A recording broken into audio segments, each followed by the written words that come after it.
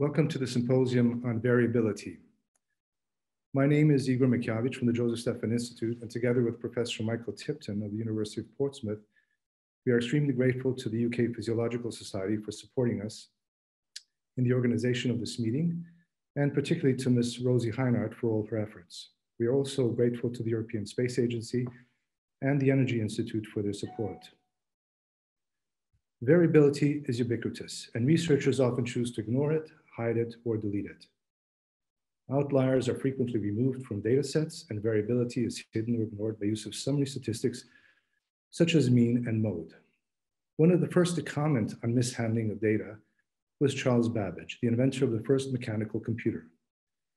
In his book published in 1830 titled Reflections of the Decline of Science in England and on Some of Its Causes, Charles Babbage comments on the practice of trimming, which according to him, and I quote, consists of clipping off little bits here and there from those observations which differ most in excess from the mean and in sticking them onto those which are too small, end quote. We all realize that humans, other animals, and engineering systems exhibit a wide range of individual responses to different stressors. The problem is how to deal with such variability. Can such data be analyzed only qualitatively, or can we harness statistical approaches to analyze it quantitatively? This is the aim of the symposium. Our colleagues will present examples of variability in different fields of research, with a particular emphasis on the variability they see in their data and how they deal with it. I should mention that the impetus for this meeting stems also from discussions held with Jonathan Scott of the European Astronaut Center regarding the individual variability observed in the physiological responses to bed rest. This is an experimental model used to study the effects of adaptation of physiological systems to inactivity and unloading of weight-bearing limbs, as experienced by astronauts in space. These adaptations include, among others, loss of muscle and bone mass and cardiovascular deconditioning and so forth.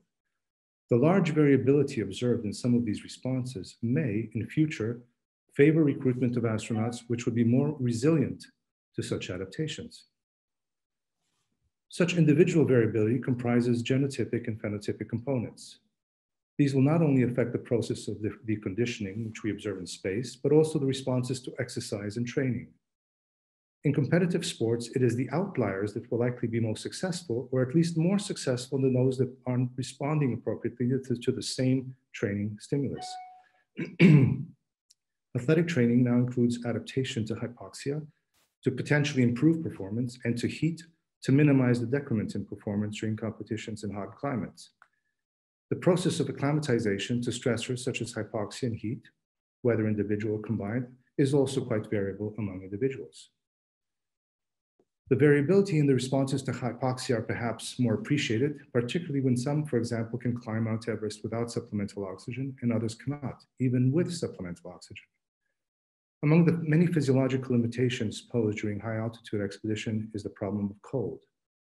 Although this is principally an ergonomics problem of providing sufficient insulation and proper equipment, there are many cases of cold injury during expeditions. Some might be a consequence of equipment failure, but many occur due to factors rendering some individuals more predisposed to the risk of cold injury than others. These issues and more will be the focus of today's presentations. Tomorrow, the meeting will continue with examples of variability in clinical and industrial settings. The present coronavirus pandemic has impacted significantly on our global society. The consequences of being infected by the coronavirus can be fatal for some, while others are symptomless. An understanding of this variability is fundamental to understanding and controlling this virus. One of the main symptoms of the virus is, of course, severe hypoxia, which is again variable in its intensity and may lead to other devastating consequences of the disease. Pharmaceutical research is now focused on developing a vaccine against the coronavirus. Human trials play a major part in bringing a vaccine to market. The impact of individual variability on this development was exemplified by the headlines of about a month ago when the pharmaceutical firm AstraZeneca announced that it was suspending work in this development. The reason was that among the tens of thousands of test subjects, one exhibited unexplained side effects. Work on the development of the vaccine has subsequently resumed, but this is an example how unexplained variability becomes a barrier to drug development. Workers in a variety of industrial fields are exposed to extreme environments on a daily basis. Global warming is not only exaggerating the exposures to heat in some industries, but subjecting workers to heat stress in industries that until now were not considered as thermally stressful. In contrast to athletes, alpinists, astronauts, and so forth, workers are not. This might require an investment in heat stress mitigating strategies in industry and also a better understanding of the individual variability in the responses to industrial environments. Variability also has a crucial role in other aspects of industry where it can be the enemy of quality control. How do those producing products ensure consistency or lack of variation in their product? The issue of variability in industrial environments and in engineering systems is of much interest to the UK Energy Institute, who is also supporting this meeting. These will be the topics discussed tomorrow. The meeting will conclude with a session during which statisticians and mathematicians will provide recommendations regarding research design and analytical methods that allow researchers to better understand, interpret, and learn from the variation in their data. We hope you enjoy the presentations. Each session will be followed by a short comfort break during which you can pose questions, which should be entered via the question and answer function at the bottom of your screen. Should your question be similar to the one posed by another attendee, you can simply like that question rather than repeating it, which will then provide the question with a greater weighting and give it a higher priority. We have also decided that any statistical questions will be logged and transferred to the specialist final session tomorrow.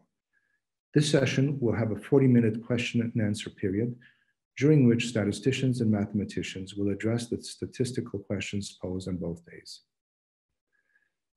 Upon completion of the proceedings on both days, you will be provided with the opportunity to join a networking session. Should you wish to join the session, please click on the link on the chat screen you will see.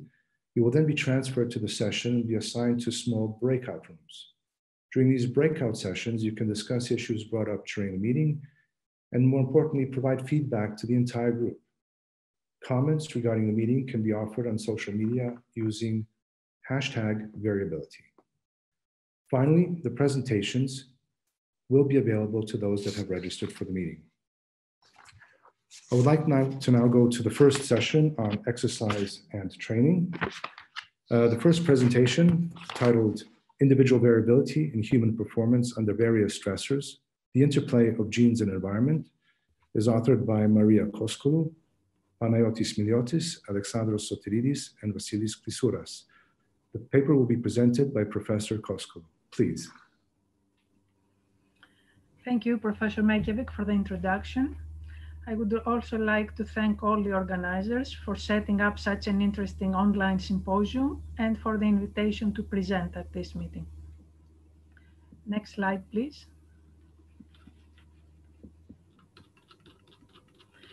The complex interplay of genes and environment, of nature and nurture, has been a concern since very early among philosophers and scientists. Next, please. Hippocrates, in his well-known aphorisms expressing his concerns and advice about the proper exercise, he connected the proportion of exercise, nurture, to the constitution of the individual, nature, as well as to the season of the year, environmental conditions. Next, please. The term nurture was introduced by Sir Francis Galton in 1876 in one of his classical papers, where we find the notion there is no escape from the conclusion that nature prevails enormously over nurture. Next, please. There is mounting scientific evidence showing that Galton's arguments on the preponderance of nature on phenotypic variation applies equally well in the case of Olympic athletes. Is the Olympic athlete born or bred? A holistic approach in the answer to this question could be that superior performers are endowed with a high genetic potential for their sport, actualized through hard and prodigious effort. There are also epigenetic factors which may influence the traditional dyad of genes and environment, and the human spirit, through cognitive processes and behavior, can be as important as physiology. It can exert a substantial influence and push the ultimate limits of human performance even further. Next, please. Hard training, laborious effort contributes greatly to high performance within the limits set by heredity. The Greek pre-Socratic philosopher and poet Hesiod recognized the value of hard work, stating that in front of superiority, the immortal gods set sweat, and there is a long and steep way to reach superiority, rough at first. He was confirmed. We know now that the process of transforming genotypes into phenotypes does not occur instantly. It is not so simple or so quick. Next, please. Psychologist K.A. Erickson and his co-workers propose that experts are differentiated by their practice histories, not by their genes. They claim that the distinctive characteristics of exceptional performers are the result of adaptations to extended and intense practice that selectively activates dormant genes, which are contained within all healthy individuals' DNA. Next, please. We may also add recent evidence by Montero and Lundby, depicted in this figure, which refutes the myth of non-response to exercise training. Apparently, non-responders do respond to higher dose of training. Indeed, an athlete would never realize his genetic potential without vigorous training. But based on a meta-analysis of 88 eligible studies, it seems that deliberate practice could explain only 18% of the variance in sporting performance. Next, please. Let's go to the heritability studies now. Most phenotypes related to high performance are normally distributed in the population. The relative power of genes and environment, in the development of these performance phenotypes can be unraveled by using two genetic strategies. Either the measured genotype approach of molecular analysis or the unmeasured genotype approach of quantitative analysis. A very powerful method in quantitative genetics is the twin model, which is based on a comparison of phenotypic similarities between monozygotic and dizygotic twins. Next slide, please. Monozygotic twins share all of their nuclear DNA, and therefore any intra-pair difference in a measurable trait must be due exclusively to environmental influences, whereas dizygotic twins share only 50% of their DNA, and any difference observed between them in a specific trait must be attributed to both genes and environment. Based on such comparisons, we derive heritability estimates which express the amount of genetic contribution. The closer the heritability to unity, the stronger the genetic influence. In this early study by Vasilis Klissouras, an incredibly high heritability of 93% was obtained. Next, please. Next slide, please. A few years later, Claude Bouchard and his co-workers, in a comprehensive study using both twin and non-twin brothers, established that heredity is a major determinant of maximal aerobic power, but they reported a lower heritability, accounting for about 1/2 of the variation observed in VO2 max.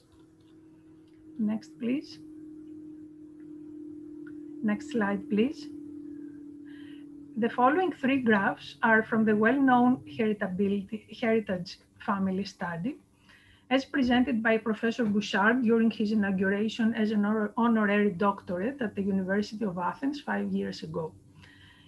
In that study, between family variances, between family variances were compared with within family variances, and a similar heritability of 50% was again reported for VO2 max. We can see in this population of young sedentary adults that a substantial fraction have a relatively high VO2 max values, and some of the subjects have a value of 55 ml per kilogram per minute, a value that can be attained even by many regular exercises. Next slide, please. When this population was trained for 20 weeks, the gain in VO2 max was 16 plus minus 9%, with a distribution of scores skewed in the direction of the high gainers. We see an extraordinary range of training responses, despite the fact that the program was fully standardized and supervised, and there was a perfect adherence to the training protocol. The heritability estimates for the trainability of VO2 max in this study was about 45%. Next slide, please. Importantly, there was no correlation between baseline intrinsic fitness level and its trainability. Next, please. One of the criticisms for the classic twin study method is that it fails to separate the variance attributable to non-shared and shared environmental effects. To get over this limitation, more recent studies have been applied to the twin and nuclear family data, the elaborate model of path genetic analysis. In this type of analysis, phenotypes of the twins are modeled as being determined by additive genetic effects, common or shared environmental effects, specific or non-shared environmental effects. Interaction of effects between co-twins could also be detected by using this model. Next slide, please. In addition to the heritability and trainability of VO2 max, a subsequent heritability has been reported also for other traits related to sport performance, such as maximal anaerobic capacity, 83%, morphological characteristics in the muscle and the whole body, 70 to 92%, neuromuscular coordination, 84%, motor control and motor learning, 68 to 70%, personality traits and cognitive abilities, about 50%. Next, please. Julia Misigi from our laboratory, using transcranial magnetic stimulation in monozygotic and dizygotic twin pairs, determined the genetic variation of plasticity in human motor cortex and found the heritability of 68%. Next, please. Human twin studies paved the way to detect changes related to elite sport performance with quantitative and molecular methods. The following have been identified so far as putative factors. The alpha-actinin 3 gene is essential for the function of fast muscle fibers, so it is important for sprinters and power athletes. The variant 2 of the angiotensin converting enzyme gene seems to predominate in endurance athletes, while its DD variant in sprinters, and the mutation in the gene which stops functional myostatin from being produced is important for weightlifters. Next slide, please. Epigenetic factors like environmental signals can modify the activation of certain genes by intervening in mechanisms like DNA methylation and histone modification, thus leading to changes in gene expression. Next slide, please. Epigenetic differences in genetically identical individuals have been demonstrated in several studies.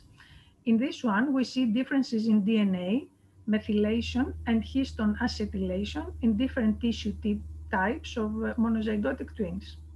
In 65% of twins, epigenetic markers were similar within pairs, while in 35% of them, differences were exhibited. Interestingly, young pairs were more similar than older pairs, and the greatest difference occurred with pairs of identical twins which lived with divergent lifestyles. Next slide, please. For a gifted athlete to become an Olympic winner, personality traits and the mind, which are conditioned by epigenetic influence, may be of paramount importance. In this respect, we here see a study on a pair of identical twins, both endurance athletes in 20-kilometer race walking, trained by the same coach for 19 years. The one was 3 times an Olympic winner, whereas his brother was slower by only about 5% and never won an Olympic medal. An assessment of their biological and behavioral profile revealed that intra-pair differences were negligible in physiological attributes related to endurance, but were divergent in personality traits such as anger control. The Olympic winner had an excessive control over his emotions and behavior. Next slide, please. It seems that to a big extent, an athlete's higher achievement depends on what is happening inside his brain. Interactions of neural networks in the brain and modulation of corticospinal excitability can contribute to peak performance. The human mind can go beyond the information given by genes, and some epigenetic function having to do with behavior of surpassing the accepted barrier of performance is certainly needed. Next slide, please. Interesting studies using functional MRI revealed also that elite athletes and non-athletes use their brain differently. Experts activate the supplementary motor region, whereas novices activate the limbic regions, and this can lead to catastrophic deterioration of skill and performance, since input from the limbic structures can disturb activation of cortical motor programs. Next slide, please. Individual variability, however, is also evident, although very often underreported, when studying responses under various adverse environmental conditions. Acclimatization to environmental stressors such as hypoxia, heat, microgravity has been widely used both as an ergogenic aid to enhance performance and as a medical tool to preserve health. We keep seeing in the literature responders and non-responders to the expected hypoxia-induced erythropoiesis and the subsequent increase in VO2 max in older studies with altitude training, as in this classical one. Next slide, please. But also in more recent studies with normobaric and hypobaric hypoxia. The variability is still there. Next slide, please. We see profound individual variability in the heat-induced responses in VO2 max and exercise performance, also after heat acclimation, as in this study. Next slide, please. And when two stressors are combined in a study, as is the case in the cross-adaptation study of Sotiridis et al., with hypoxia and heat, where the responses are rather puzzling, regardless of the subject's fitness level. Here are the responses of some trained individuals. Next slide, please. And here you see diverging responses of untrained individuals. Again, all over the place. Next slide. And individual variability in VO2 max deterioration has been observed in the classical Dallas bed rest study by the late Bengt-Seltin and co-workers, as well as in the changes in VO2 max values observed 30 years later in the same subjects. Next slide, please. And when bed rest is combined with another stressor, hypoxia, as in the study by Keramidas et al., varying responses appear again among individuals in VO2 max. Next slide, please. Finally, various responses in peak exercise oxygen uptake have been observed during and following long duration space flight in astronauts at NASA, not in all cases attributable to the initial level of fitness. Next slide, please. As Claude Bouchard has put it, an enormous amount of research work is needed before we can predict the effects of an individual's genomic and perhaps epigenomic characteristics on the ability to be trained and reach elite athletic status in a sport. Epigenetic alterations inevitably mold our DNA, silencing some genes and promoting the expression of others, thereby facilitating cognitive, emotional, and behavioral changes that empower man to push performance beyond existing boundaries. Next slide, please.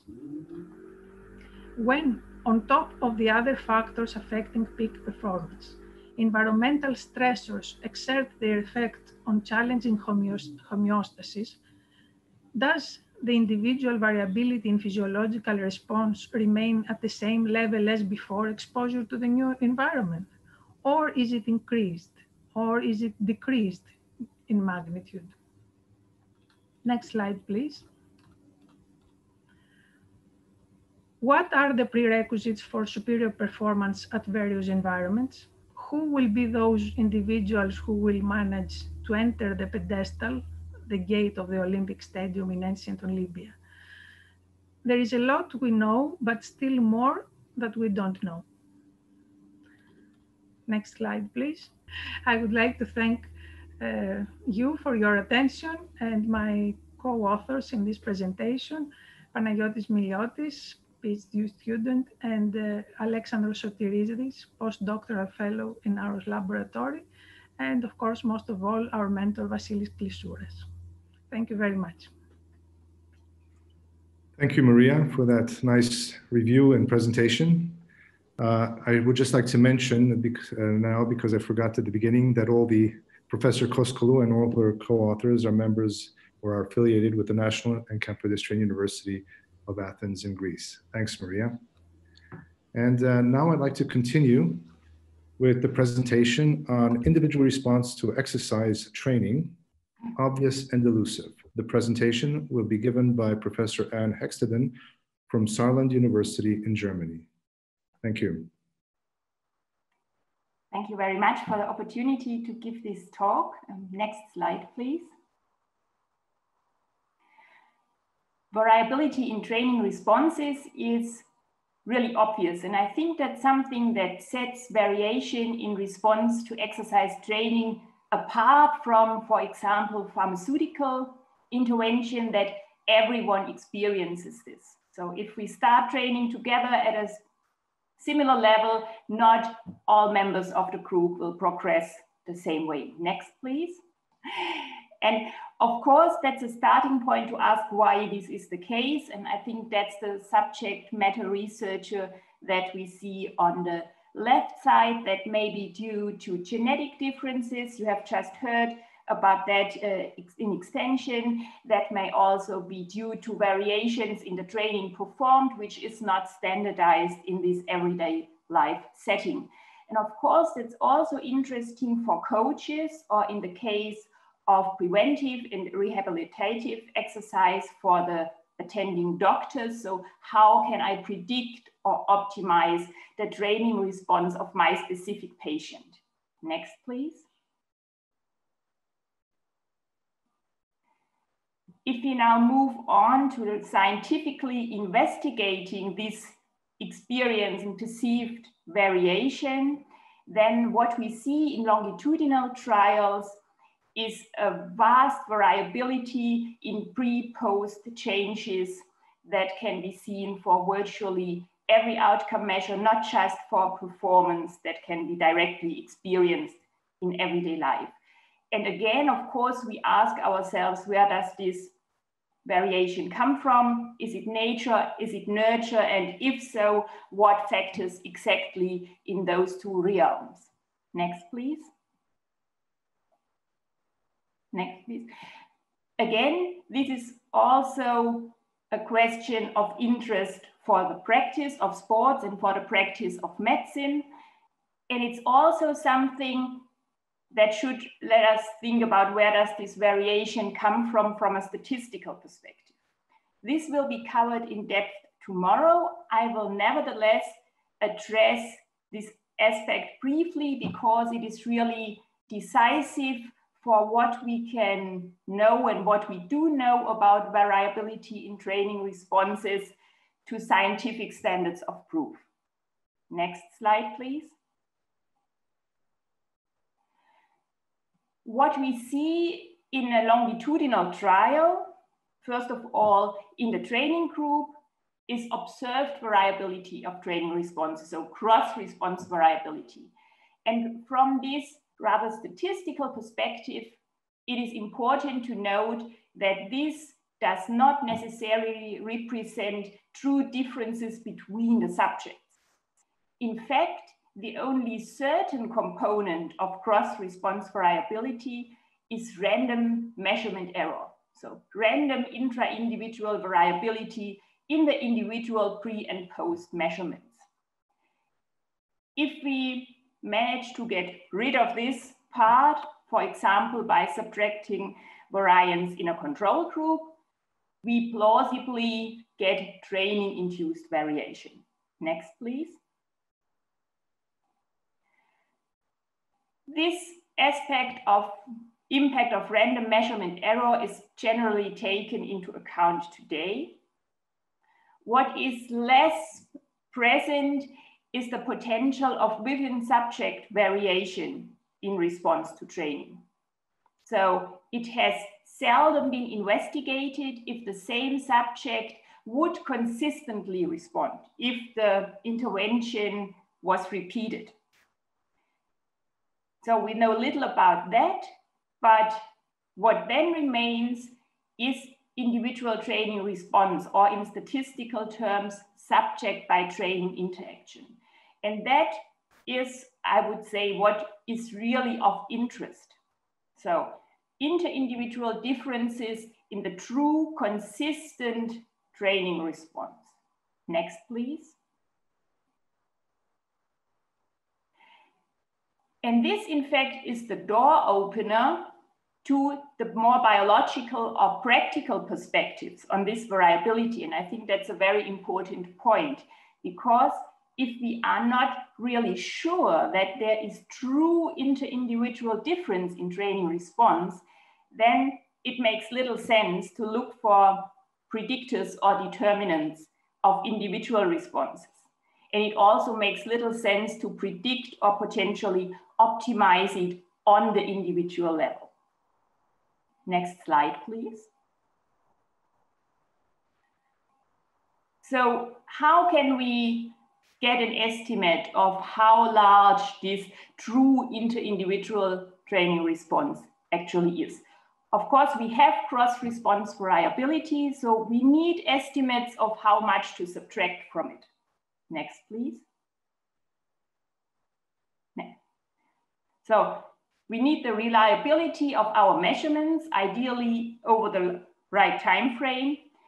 And ideally, we would need the reliability of the change scores devoid of measurement error. Next, please. And how far we can get on that, how far we can get on this way, in fact, depends on the design of the trial that has been conducted. Because this is very different from comparing means, if we really want to analyze the variability. If we just have an uncontrolled trial, next please. We have the magnitude and variability of the pre-post differences. We can get a bit further if we have a reliability trial, perhaps within our own study, but basically that's it. If we have a randomized control trial, which is kind of the criterion standard for comparing the mean efficacy of a training intervention, then we can calculate the difference between the variances in the training and in the control groups. And that will be deepened tomorrow.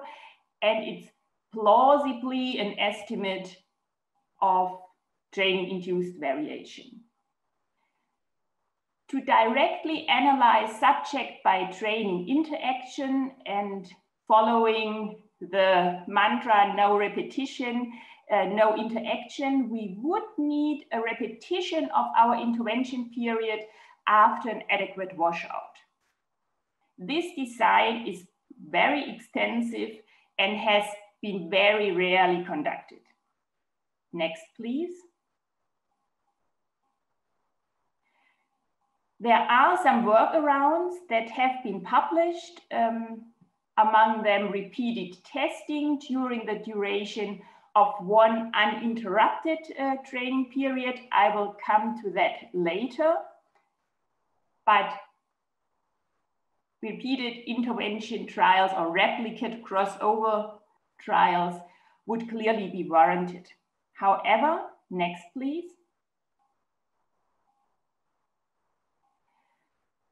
There are limitations which are in the case of the replicate crossover design due to the intervention studied itself. So to exercise training adaptation, which is adaptive and potentially not completely reversible. So we may not only have the risk of carryover, so an insufficient washout, but it may be discussed if there are not really lasting effects that would question the validity of this criterion standard research design in the case of exercise training. Of course, there are practical challenges like manifold trial duration and challenging data analysis. Next, please. As I have mentioned, repeated testing within one uninterrupted training period may be a practicable workaround approaching the validity of the replicated crossover design. The idea behind this, next please,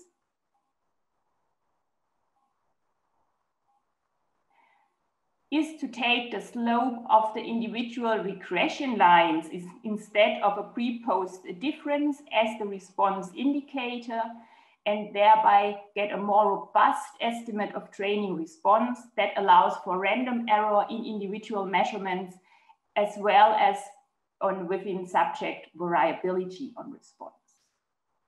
Next, please. The downside of this approach is the biological and statistical consequences of repeated testing. So every baseline is different. Training adaptation is not necessarily linear. And also we may have limitations to the assumption of random errors. Next, please.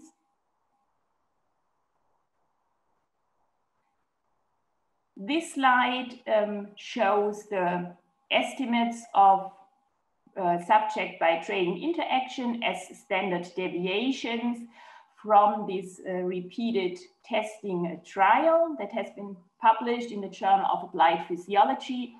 And we consciously applied different published methods to derive this standard deviation for the individual responses, which all stay above 20% of baseline variation. So we don't know for sure because the criterion standard trials have not been conducted so far and may not be possible. And it most probably depends, as you have heard, with more intense interventions, the variability seems to be lower. So this seems to depend on the kind of training intervention. But at least under certain relevant circumstances, subject by training interaction seems to be there and seems to be of relevant magnitude. So yes, it seems to be worth the trouble to really analyze this variability in training responses. Next slide, please. There are also other lines of evidence beyond analyzing variability in longitudinal training trials that point in the direction that there is relevant inter-individual variation in training responses, not just random variation. First, trainability seems to be a subject characteristic, a genetically determined subject characteristic, at least in part. You have heard about the twin and family studies. By the way, these two are my daughters. And there also have been animal breeding experiments that underline the genetic component in the responsiveness to exercise training. Some other plausibility considerations are that training adaptation is multifactorial. There have been several moderators being described in the literature, and so it's highly plausible that even if this is not an inherent subject characteristic, that stable life conditions also impact on the magnitude of training response and contribute to a repeatable variation in training effects among people. And lastly, and that is really a consideration that is specific to exercise training, it's the limitations to the standardization of the training stimulus. There's the figure that you see on the down right side of the slide is from a work of Shahak-Rosenberger from 2010. And she showed that when training is standardized according to percent VO2 max, then other strain indicators differ vastly. Strain indicators that also contribute to the signaling cascades that finally lead to training adaptation. So the message from this is that it is very difficult to really get a standardized training stimulus. We have to decide which strain indicator to take. At least in preventive training studies, it's frequently a heart rate. And so we can't assume that the other relevant components of the training stimulus are the same. So that will also contribute to a variability and adaptation, at least plausibly. By the way, this variability in the fingerprint of the training stimulus has been confirmed in a replicated trial. So that is not just random variation, but that is really a replicable subject characteristic. Next slide, please.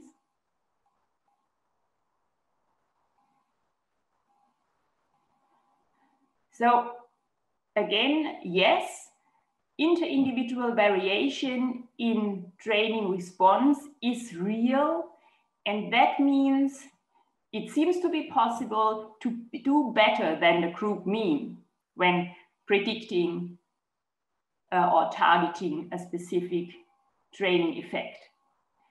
And the aspects that fall under this are responder classification, of course, only when this variability as a subject characteristic does exist. Only in this case, it makes sense to classify responders, non-responders, high and low responders, and so forth. And only in this case, it makes sense to look for the biological and physiological underpinnings. So search for the moderators and mediators of training response. And from a practical perspective, try to predict an optimized response on the individual level. Next slide, please.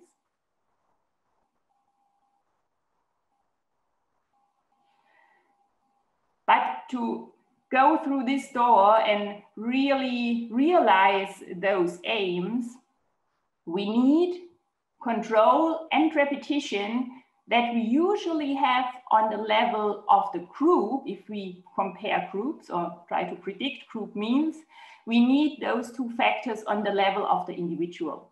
So what would have happened without the intervention for this specific individual, or to separate inter and intra-individual variation and quantify uncertainty. Next slide, please.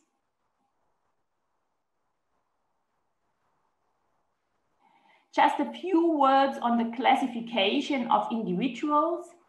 Much has been written on this. So the uncertainty in the response estimate is always large and hardly calculable if we only have one pre-post difference. If we have a dichotomy, of course, we always lose a lot of information. Next slide, please. With respect to training responses, it's difficult to choose the appropriate threshold. So shall it be the threshold between what can be observed by pure chance or what is probably more than pure chance, or shall it be related to a clinical relevance, which is something completely different? Next slide, please. The choice of the criterion parameter is also difficult. In most of the literature on individual training response, VO2 max has been the criterion parameter, but of course, this is not always the most relevant training response. No. Next slide.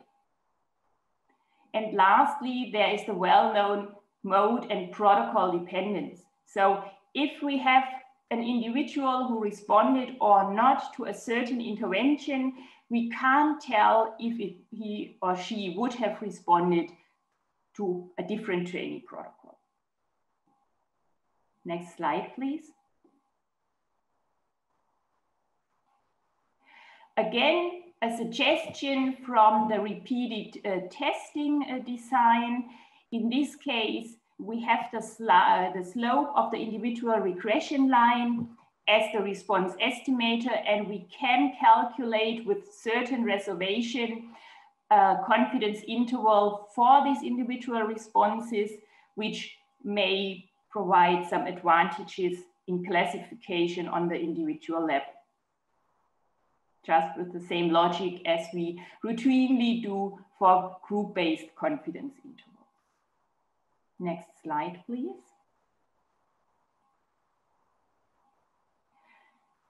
This is the last figure from the repeated testing publication. We chose a comparison of many approaches to the classification of responders and non-responders and highlights the high discrepancies between them. So among the 20 subjects in this trial, only 11 have been consistently classified by the published approaches. So only slightly more than half. This questions the attempt to classify individuals, or at least it calls for a standardized approach to it. Next slide, please.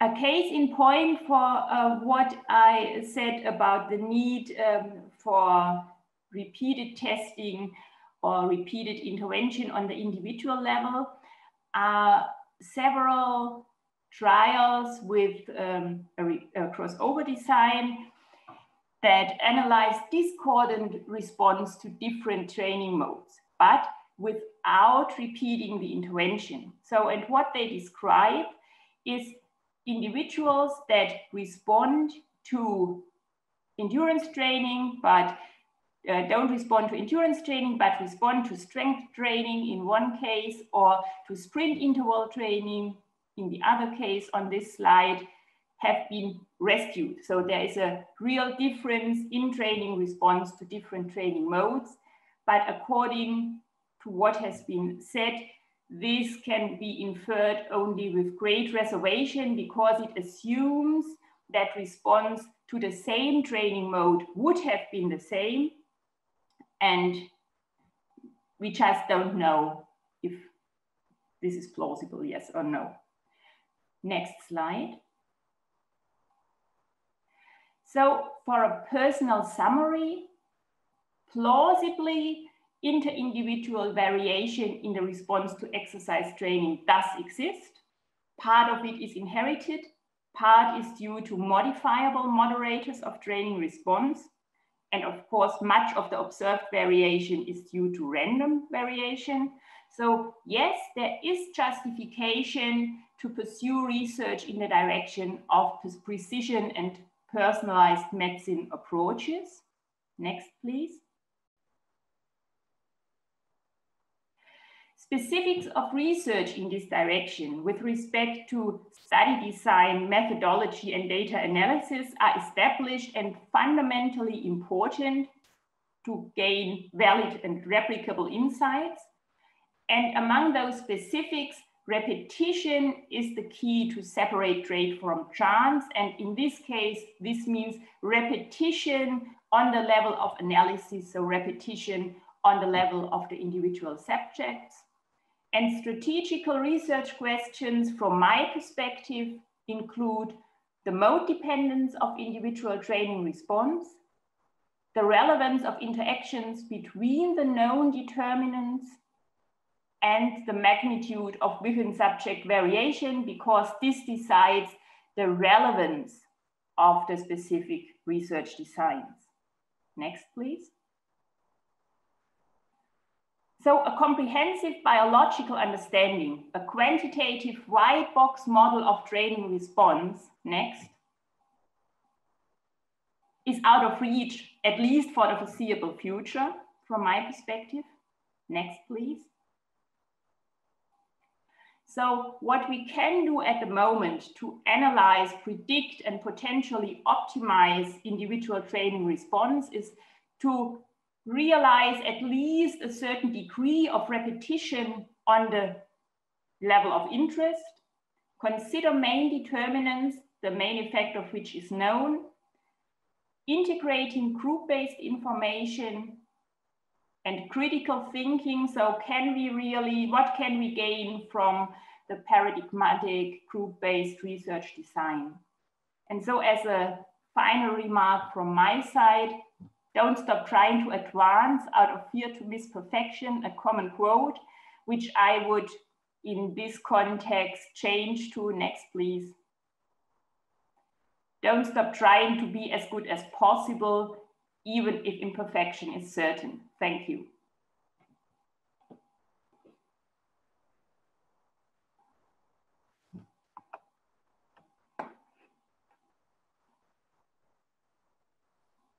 Thank you, Anne. Thank you very much for that presentation. That was wonderful. The next presentation is individual variability in the response to heat and hypoxic adaptation, with particular reference to combined stressor approaches. The authors are Rebecca Rendell from Bournemouth University in the UK, Alexandra Soteridis from the National Kapodistri University of Athens in Greece, Joe Corbett and Michael Tipton from the University of Portsmouth, and yours truly. The presentation will be given by Dr. Rebecca Rendell. Please, Rebecca.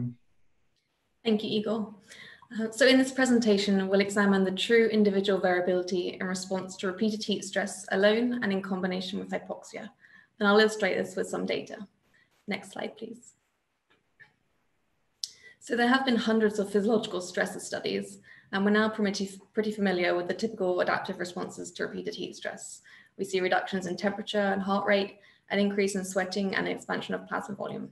However, only a handful of these studies present the individual data of these responses and instead often show the group mean change. Having presented some individual data ourselves, we began to take a closer look and noticed that the study methodology and variables measured were important. But in order to establish the true individual response, further analysis is required. And this is to separate any random within subject variation from the true variability of response. And Professor Hexenston has just introduced some of this nicely at the beginning of her presentation.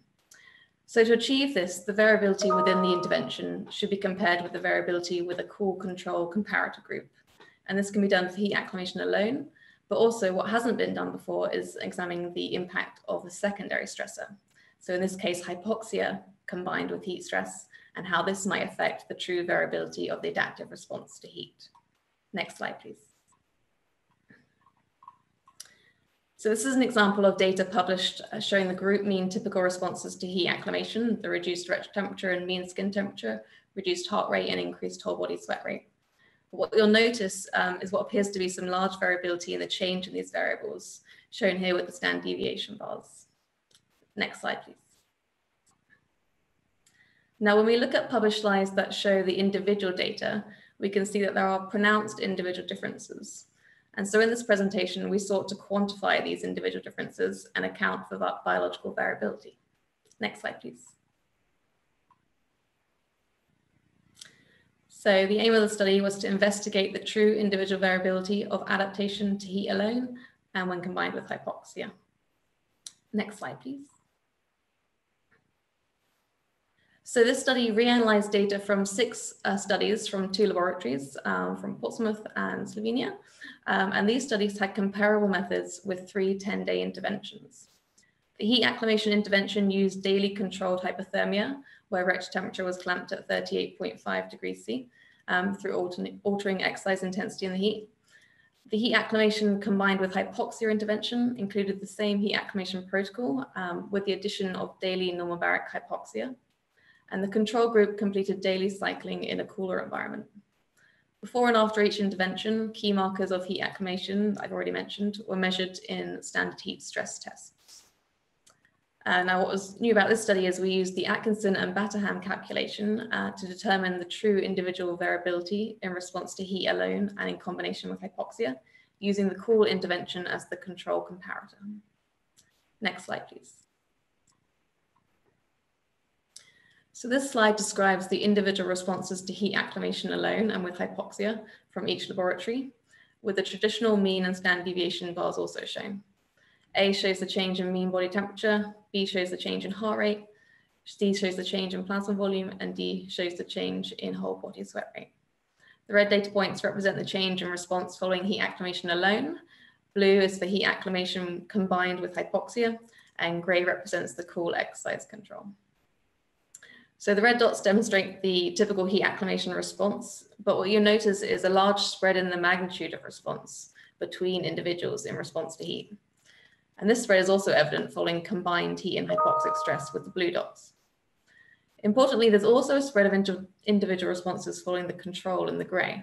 And if we factor this into our calculations, we can go some way to understanding the true individual variability in response to environmental stresses by accounting for biological variability. Next slide, please. So this figure compares the original standard deviation of the group response to each of the 3 interventions, plus the newly calculated standard deviation of response to understand the true individual variability. Again, A is for the reduction in mean body temperature, B is for the reduction in heart rate, C on the bottom left is plasma volume, and D is for the increase in whole body sweat rate. And we separated the results from the different laboratories. For context, the top 3 bars are the original standard deviations for control, heat acclimation and heat acclimation with hypoxia from the previous error bars in the last slide. And the bottom hash bars are for the new calculated standard deviation response. So red is heat acclimation versus control, and blue is heat acclimation with hypoxia versus control. So you'll notice from the red heat acclimation bars that there was a similar variation between laboratories, and the true individual heat acclimation response was reduced when the calculation was applied. It's important to remember that while for some markers of heat acclimation, the variability may appear smaller than others, the physiological context should be considered. For example, here an approximate 0.3 degrees standard deviation response for mean body temperature, or a 7% standard deviation response in the change in plasma volume may be more meaningful than a 5 to 10 beat per minute standard deviation response for heart rate, particularly when compared to the mean intervention response. So by that I mean, as an example, the mean change in mean body temperature following heat acclimation in some of our papers was a reduction of 0.47 degrees C, while the newly calculated standard deviation response was much smaller at 0.19 degrees C. So we can be quite confident in this intervention. So when heat acclimation was combined with hypoxia, it was generally unclear whether the true individual variability was altered, particularly for the mean body temperature and heart rate. So we're looking at the blue hashed bars at the bottom. There is some indication that the true individual variability of the change in plasma volume response was lower with the addition of hypoxia than the variability with heat acclimation alone, while the true variability of the sweating response may be increased with the addition of hypoxia, and it's unclear why. Next slide, please. So to summarize, since the calculated true individual variability in the response to stresses accounts for normal biological variation through the use of a core comparator, the standard deviation response is lower than the standard deviation commonly used or expressed in the literature. It's unclear whether the addition of hypoxia to heat acclimation affects the variability in the adaptive response, and this could depend on the measure in question. But we do recommend that future environmental physiology studies present or discuss the true individual variability in the response measured in order to interpret the results, particularly in a culture of personalized medicine research or training that we're exploring in this symposium. Next slide, please. So I'd just like to finish by thanking my colleagues, Alexandros, Joe, Mike, and Igor for the original data collection and for reanalyzing these data, as well as enabling me to present today. I believe we'll be taking questions in the Q&A after this. Thank you. Thank you very much, Rebecca. Great presentation. Thank you. That concludes the session on exercise training. As I mentioned, if you have any questions, please use the question and answer icon at the bottom of your screen to provide us with questions. We have 10 minutes for questions or a comfort break.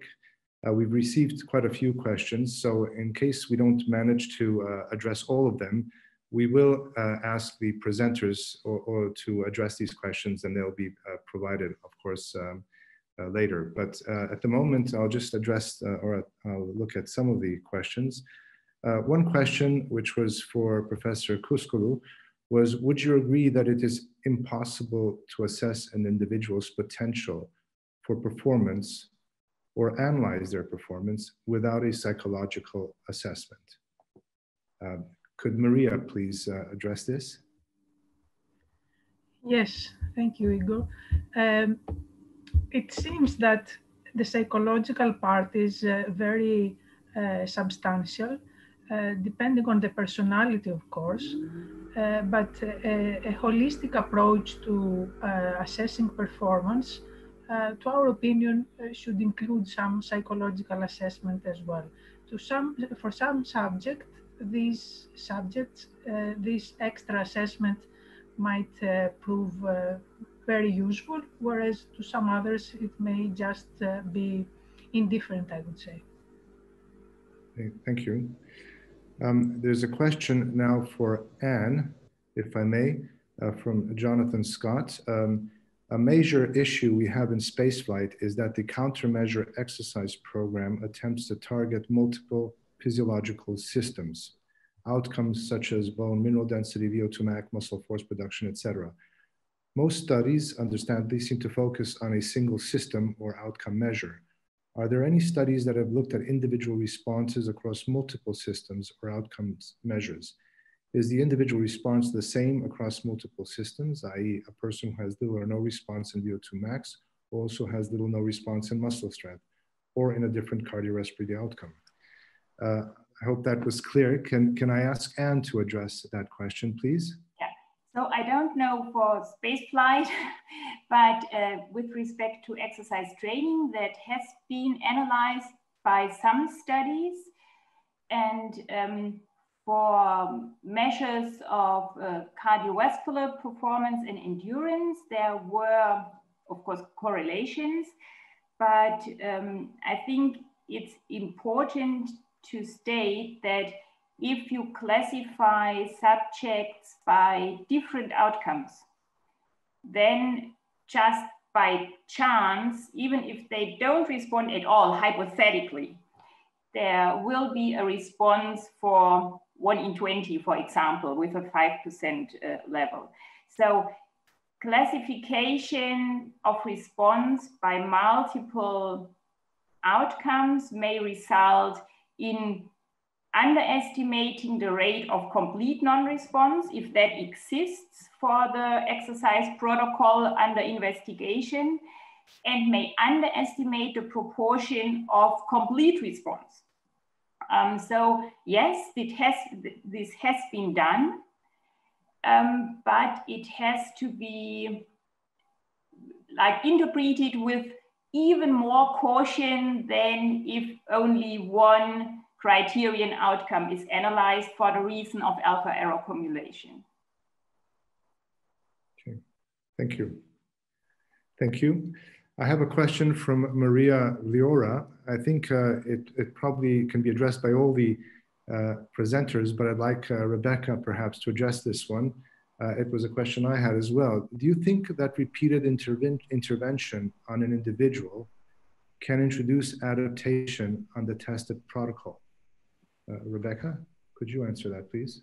So repeating the intervention will infect the future test and interfere with the results. Is that the question? The question is, you introduce repeated interventions or testing, I guess, on an individual. This will lead to adaptation in itself. So, yeah, but the repeated intervention on an individual can introduce this adaptation. Yeah, that's certainly something that we are concerned about, especially in investigating heat acclimation. You can't measure the changes in the responses without giving some kind of stress, and that might add it to the changes. So I think that is difficult to reduce. And so you have to think about that in the design of the methodology. But if you can kind of account for that by designing the study, by having a suitable washout period, and reducing the number of kind of points in time where you measure that, then you can go some way to account for it, but also looking at the change in the responses and the variability within the baseline and the changes to those responses, then that can account for some of that, but it is difficult to not incite any adaptation at all. Perhaps using a population who you're more sure that they won't change, or the changes that you see will be because of what you've done rather than the repeated testing. Thank you. Then we have a question from Maksui Jacques, which states, it has been shown that consistent response is not found after a washout period, and same people respond differently after the same intervention applied again, if the same intervention is applied again. How can this approach lead to better understanding of biological processes? What about the repeated testing approach? Perhaps Anne can address this one, if you followed the question. So, I'm not sure about if this is now about repeated testing, which I would use for like testing, repeated testing within one uninterrupted intervention period, or a real replicated crossover where pre-post intervention periods are like interrupted by washout. Yes. And in fact, this replicated crossover is now seen not much, but there is work out there for short-term interventions. And we also have some of those under review currently. And I think that helps a great deal. But for those short-term interventions, so we use it with recovery interventions in high-level athletes, so things like cold water immersion. I think it really offers new insights, because you can then separate the within subject variation, the consistency in the response of the individuals from true differences between athletes in our case. This even helps with generating practical recommendations for the participating athletes, which we use as to incentivize participation with high-level athletes. So we can then really like assess an individual's response with a certain degree of precision. So I think that's really worth the trouble with intervention where it is practically feasible and where it can be made plausible that there are no enduring effects that can't be reversed, because in that case, it doesn't make sense on a biological level. Mm-hmm. Okay, thank you very much. I'll just finish with a comment. I don't think it's a question. It's from David Colhoun, who states, I'm glad to see that you've appreciated Stephen Sen's comments on the responder, non-responder question. It's so often been done wrongly. That's a comment, I suppose. And in fact, if I'm permitted to say that, the finishing quote in my presentation It's in fact a quote from Stephen Sen that I permitted myself to modify for my ends. Okay, thank you very much. That's all the time we have for this question and answer period. There are a few questions which we will defer to the statistical session tomorrow. Thank you very much to all the speakers in this session. And I'd like to continue now with the session on space physiology, which has been underpinned by ESA project, ongoing ESA project. So the first presentation, titled A Meta-Analysis from Planica Bed Rest Studies to Investigate Individual Variability in Skeletal Muscle Outcomes, is by Rodrigo Fernandez Gonzalo from the Karolinska Institute, together with Eric Ruhlman, Adam McDonald from the Jozef Stefan Institute, Liz Simpson and Ian McDonald from the Nottingham University, and yours truly from the Jozef Stefan Institute. So I'd like to welcome Dr. Rodrigo Fernandez Gonzalo to give this presentation, please.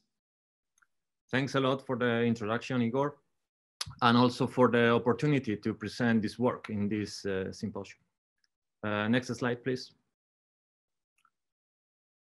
So for those that are not familiarized with the bed rest model, it is probably the best human spaceflight analog mimicking the effects of microgravity on the human body. However, this type of studies require a major investment in terms of facilities, time, and personnel, which is one of the reasons explaining the low number of subjects in each intervention group during bed rest studies. Normally, there are between 5 and 12 subjects in each group. Bed rest studies are normally performed with a parallel group design, where the control group undergoes only bed rest, and the intervention group or groups are subjected to bed rest with one or more countermeasures, such as exercise, drugs, or nutrition. And looking at the past literature in bed rest studies, it's actually quite difficult to group the different studies because they use different tests and different protocols to measure similar outcomes. And on this line, one of the most common readout is the loss of skeletal muscle mass and function. And actually there is anecdotal evidence indicating some sort of variability in muscle losses during bed rest, but there is no scientific evidence so far. Maybe it's due to some of the limitations that I have just mentioned. Next slide, please.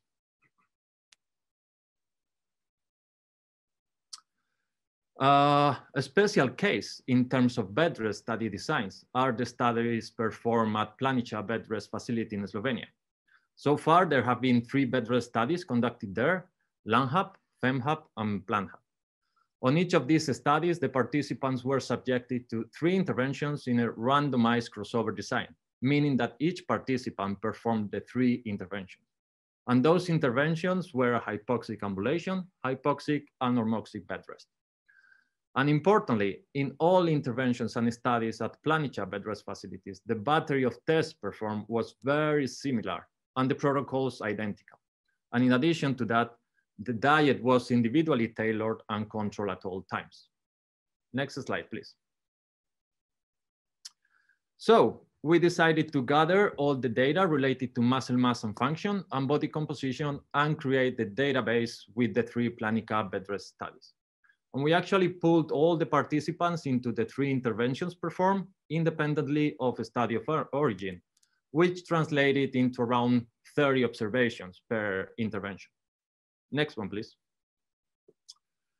In terms of variables, we ended up with 19 valid variables, including several outcomes related to body composition, assessed by DEXA, skeletal muscle function as isometric torque measured in a biodex dynamometer in 6 muscle groups, skeletal muscle mass and fat mass in the thigh and calf that was assessed by computer tomography, and the data on the real caloric intake in relation to the targeted diet.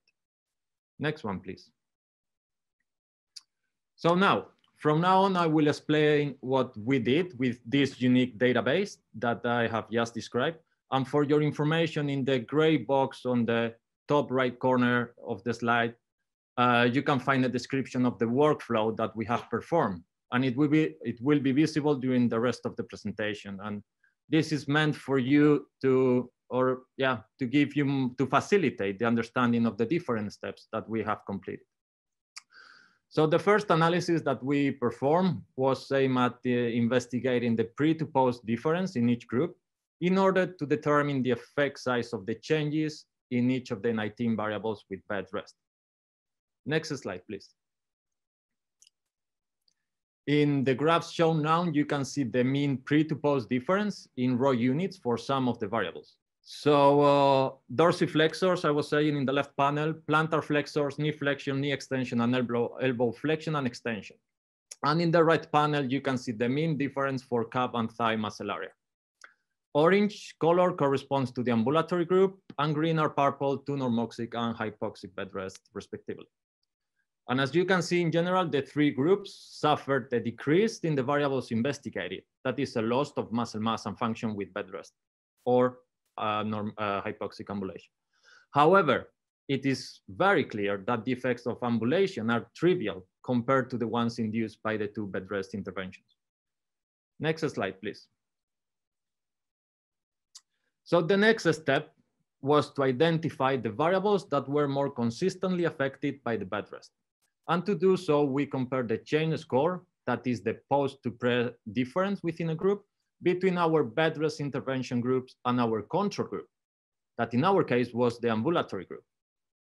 And although the ambulatory group may not be seen as a regular control group due to the hypoxic condition, it actually allows us to compare the data controlling not only for genetic factors, because I remind you the study had the crossover design, but also for intervention time and caloric intake. And those traits can be very important for the outcomes that we are studying. And also it should be acknowledged that by employing the ambulatory group as our control group, we are using a rather conservative approach, since as we have seen in the previous slide, the majority of the detected changes after hypoxic ambulation went in the same direction as the changes during the bed rest campaigns, and therefore may have masked some of the effects of bed rest. Next slide, please. So in these three plots, you can see the change score analysis comparing our control group with the two bed rest interventions for a set of variables. Not all the variables are shown, though.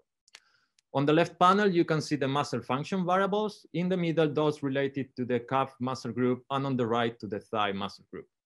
And the symbols in black indicate the standardized difference in relative terms, including all the subjects, in red color, plant hub subjects, in blue, fen hub, and in yellow, land hub subjects.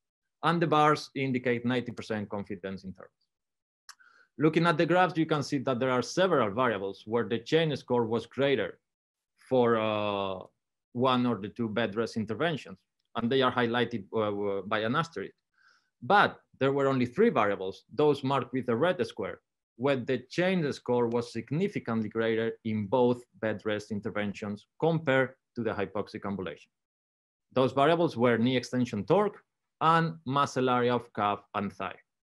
And if you think about it, this is not surprising because those variables are shown before are the ones showing a greater pre to post effect size after bed rest. So with this in mind, we can say that this sort of meta-analysis in Planica bed rest studies demonstrated that muscle mass and force in muscle groups involved in locomotion are the variables more consistently affected by bed rest. Next slide, please. So after this, we decided to investigate the individual variability in response to bed rest in the three variables more robustly affected by bed rest. That is knee extension torque and thigh and calf muscle area. And we studied the three individual response using the definition suggested by several experts in the field, such as Will Hopkins or Greg Atkinson and Alan Batterham. That is calculating the standard deviation of the individual response, SDIR, which is in color red in the slide. This approach takes into consideration the standard deviation of both the experimental group. In our case, we had two experimental groups, normoxic and hypoxic bed rest, and the control group, which for us was the ambulatory group. And you can see the formula we employed in the slide. Once the standard deviation of the individual response was obtained, we calculated the typical overall effect of bed rest on an individual. And we did this as the mean intervention effect compared to control, plus minus the standard deviation of the individual response. This analysis provides the range of distribution of the individual response to a particular intervention, bed rest in our case. Next slide, please. So the results for the typical overall effect of the interventions are now on the screen. And the graph shown from left to right, the expected change in knee extension torque and thigh and calf muscle area that a random individual would suffer if subjected to bed rest in our two intervention groups. On the x-axis, you can see the expected change in raw units, and in the yellow numbers on each side of the bars, you can see how those values translate in relation to the baseline values. So what we found was that the range of response to bed rest would go from no loss at all to minus 17% for knee extension torque, and between 2 and 12% losses for calf muscle area. You can also see that the numbers for the thigh, where actually there seems to be a slightly less variability when the bed rest is performed in a normoxic environment. All in all, we believe that these results show that there is individual variability in the response to bed rest in these three variables, and that this individual variability, given the numbers shown in the graphs, is clinically relevant, maybe to a lower extent for the changes in thigh muscle area, in particular for the normoxic bed rest. Next slide, please. So our next step was to establish the level of repeatability in the response to our two bed rest interventions in the three selected variables. And you may ask yourself, why is repeatability important? Well, when investigating the magnitude of alterations that each participant suffered during both bed rest campaigns, you have two options, right? If the response between normoxic and hypoxic bed rest is different, and now I'm following the right arrow in the screen, then the variability we just described is explained by inter-campaign effects, and therefore it would be influenced by external factors. However, if the response across bed rest campaigns is similar, and now looking at the left arrow, then the variability is explained by intra-subject factors, and therefore we can confirm that the individual variability is real. Next slide, please. So in these three graphs, you can see the correlation of the change score for normoxic bed rest in the x-axis and hypoxic bed rest in the y-axis. On the left, the results for knee extension torque are presented, in the middle for calf muscle area, and in the right for thigh muscle area. And as you can see, the response for knee extension torque is not repeatable, but when it comes to changes in muscle mass, muscle atrophy induced by bed rest, both thigh and calf show a comparable effect in both bed rest campaigns. And therefore, our data indicate that there is a high degree of repeatability for muscle mass outcomes after bed rest. Next slide, please. So I would like to show this analysis using another type of graph called replicated means. Here you can see the response of each individual in both bed rest interventions indicated by the two dots, and the mean response to bed rest as the purple line in between the dots. On the left, again, you have knee extension torque, in the middle calf muscle area, and in the right thigh muscle area. And again, as you can see, the effects of our two bed rest interventions on muscle mass were very consistent, with the two dots of each subject being very close to each other. Next slide, please. So now let's take a moment to recap a bit and look at what we have done so far. So we have established the variables that are more consistently affected by bed rest, that are knee extension torque and calf and thigh muscle area. And using these variables, we have identified clinically relevant individual variability. And we have shown that this variability is repeatable across bed rest interventions, at least for muscle mass loss. Next slide, please. So now, what is the next step? Well, we thought it was important to investigate if there is any moderator of the individual response. That is to check if any factor influenced the individual response. And considering the database that we had, we hypothesized that baseline values and the deviations in the caloric intake from the tailored diet would actually influence the individual response. Next slide, please. So in these three figures, you can see the correlations between the change scores and the pre-values for knee extension torque on the left and calf and thigh muscle area in the middle and the right, respectively. And while it's quite clear that the correlations were highly significant, indicated that the stronger an individual is, or the more muscle he or she has, the more force and muscle mass that person will lose during bed rest. And therefore, it is clear that baseline values are a strong moderator of the individual response to bed rest. But taking this from a physiological perspective, maybe these results indicate a strong regression to the mean phenomena. And maybe this is something worth discussing later today or tomorrow. Next slide, please. So as mentioned before, we also investigated the role of the deviations in the individually tailored diet as a moderator of the individual response. And we did that by using the change score between the targeted and the real caloric intake on each day. Next slide, please. Our results showed that there was no relationship between diet and muscle outcomes. However, the deviations in the diet correlated with whole body mass and whole body fat mass. So the interpretation of this is that if subject ingested more or less calories than those established by the individualized diet, they would gain or lose weight and fat mass. However, such failure to comply with the tailored caloric intake would not have consequences for skeletal muscle loss of mass and function. And these results actually support previous reports indicating that diet has a quite limited impact in muscle mass atrophy during bed rest. Next slide, please. So finally, we decided to be a bit more creative, and we took a global exploratory approach to the changes in calf muscle area in the Planitza bed rest studies. The fact that we chose the calf muscle area variable for this set of analysis was based on three things. Our observation indicating that calf muscle area is the most consistently altered outcome across studies and bed rest campaigns. And that is also one of the outcomes with most significant inter-individual variability. And also it has a high degree of repeatability across bed rest interventions. Next slide, please. So to this end, we used a supervised machine learning method called orthogonal partial least square regression, OPLS regression, to explore if the global change scores in the other 18 variables in our database could be used to model the change in calf muscle area after bed rest. Next slide, please.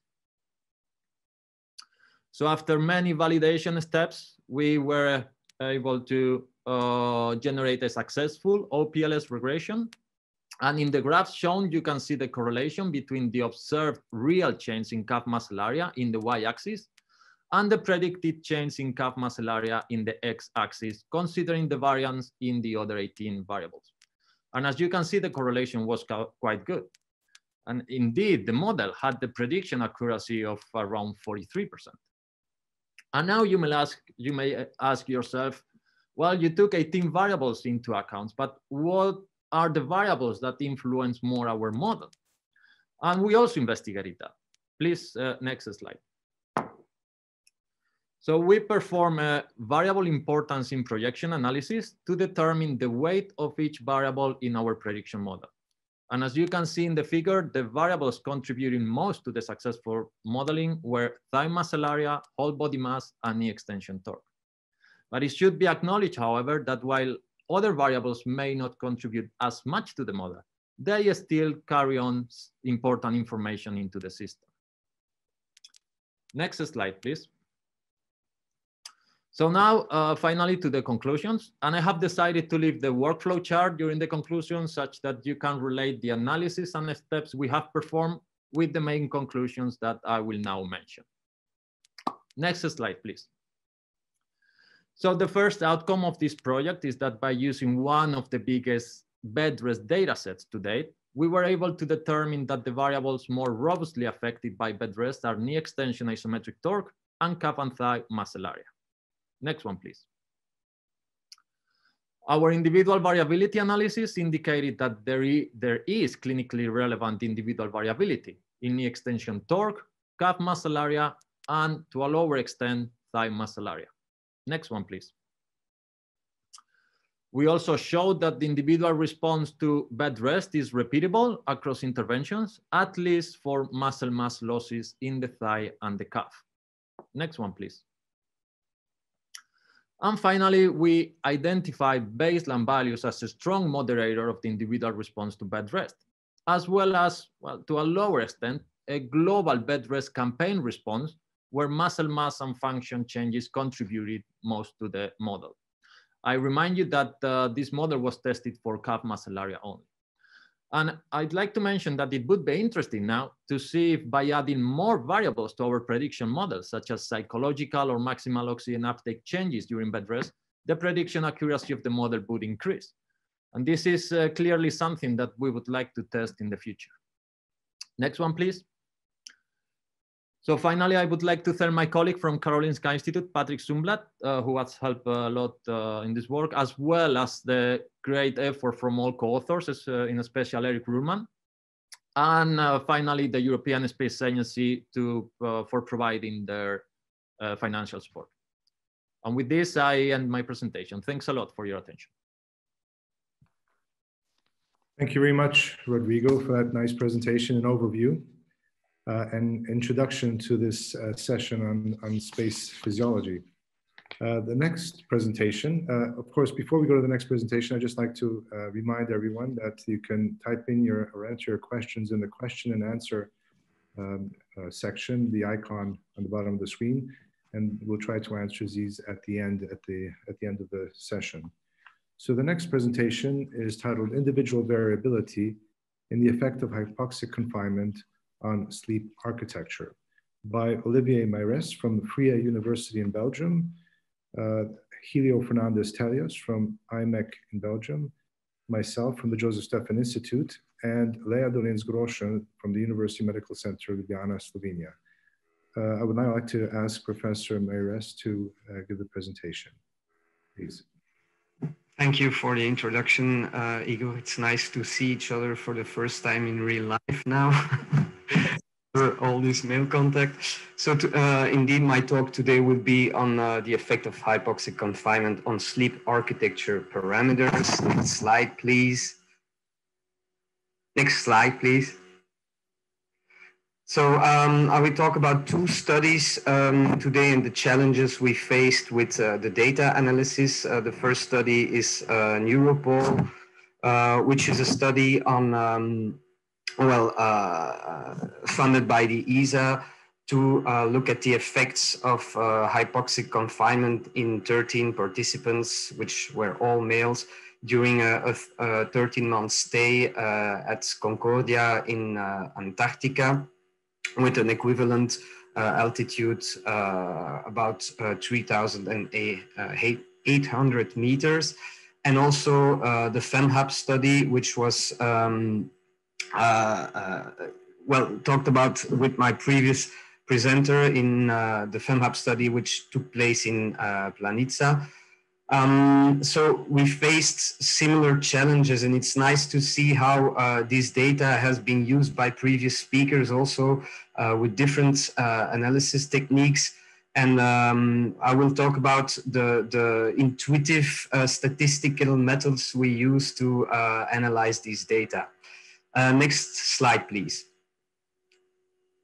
So for the data for Mars, for the Mars study, Neuropol, our two main hypotheses were that altered photoperiodicity, so polar seasonality, would impact sleep-related physiology and performance, but also since Concordia is situated at altitude, that it would impact sleep parameters and performance as well. Next slide, please. Next slide, please. Yeah. So we faced, due to the operational and exceptional nature of the design and the study, we faced, of course, small samples with only 13 participants that could participate. And we had repeated measures, actually 8 measurement cycles, with the first measurement cycle being a baseline. So every 6 weeks, each of the participants were tested via polysomnographic recordings, and also performance measurements, questionnaires, etc. So we had a large number of variables, almost only 20 variables only for sleep itself, and then of course another 10-15 variables for performance measures. So we had also sparse and incomplete data from all the data we had. We could use 89 polysomnographic recordings, which is in that setting still a lot. And with 14 PSGs missing at random. So as you can see from the numbers here, we had high variability also in the data, and the problem was also data input, which was not done by ourselves, but by the people over there. A lot of the data was just recorded on pencil and paper as well. Next slide, please.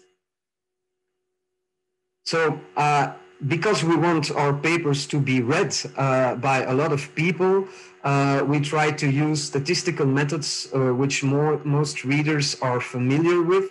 And so, of course, when you have repeated measures, the first thing you think about is using repeated measures ANOVA to see if there is an effect of the state variable, an effect of the manipulation, which is, of course, altitude and seasonality.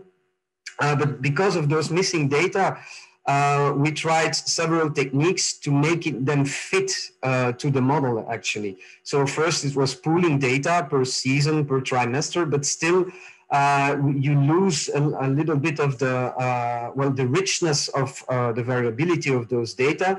So we tried other methods, for example, by replacing missing values by means, medians, linear interpolation, linear trends, multiple imputation. But to be honest, I'm not a great fan of those techniques myself, because I really prefer using the data that was observed and not something that was extensively modeled. But we had to do it because repeated measures ANOVA uses list-wise deletion instead of case-wise deletion. So we had only 2 persons that complete the full design. So that was problematic. We had something else in mind. Next slide, please. So a generalization of the repeated measures ANOVA can be found with linear mixed models, and they're much more flexible than repeated measures ANOVA, and they're actually as easy to report in a scientific paper.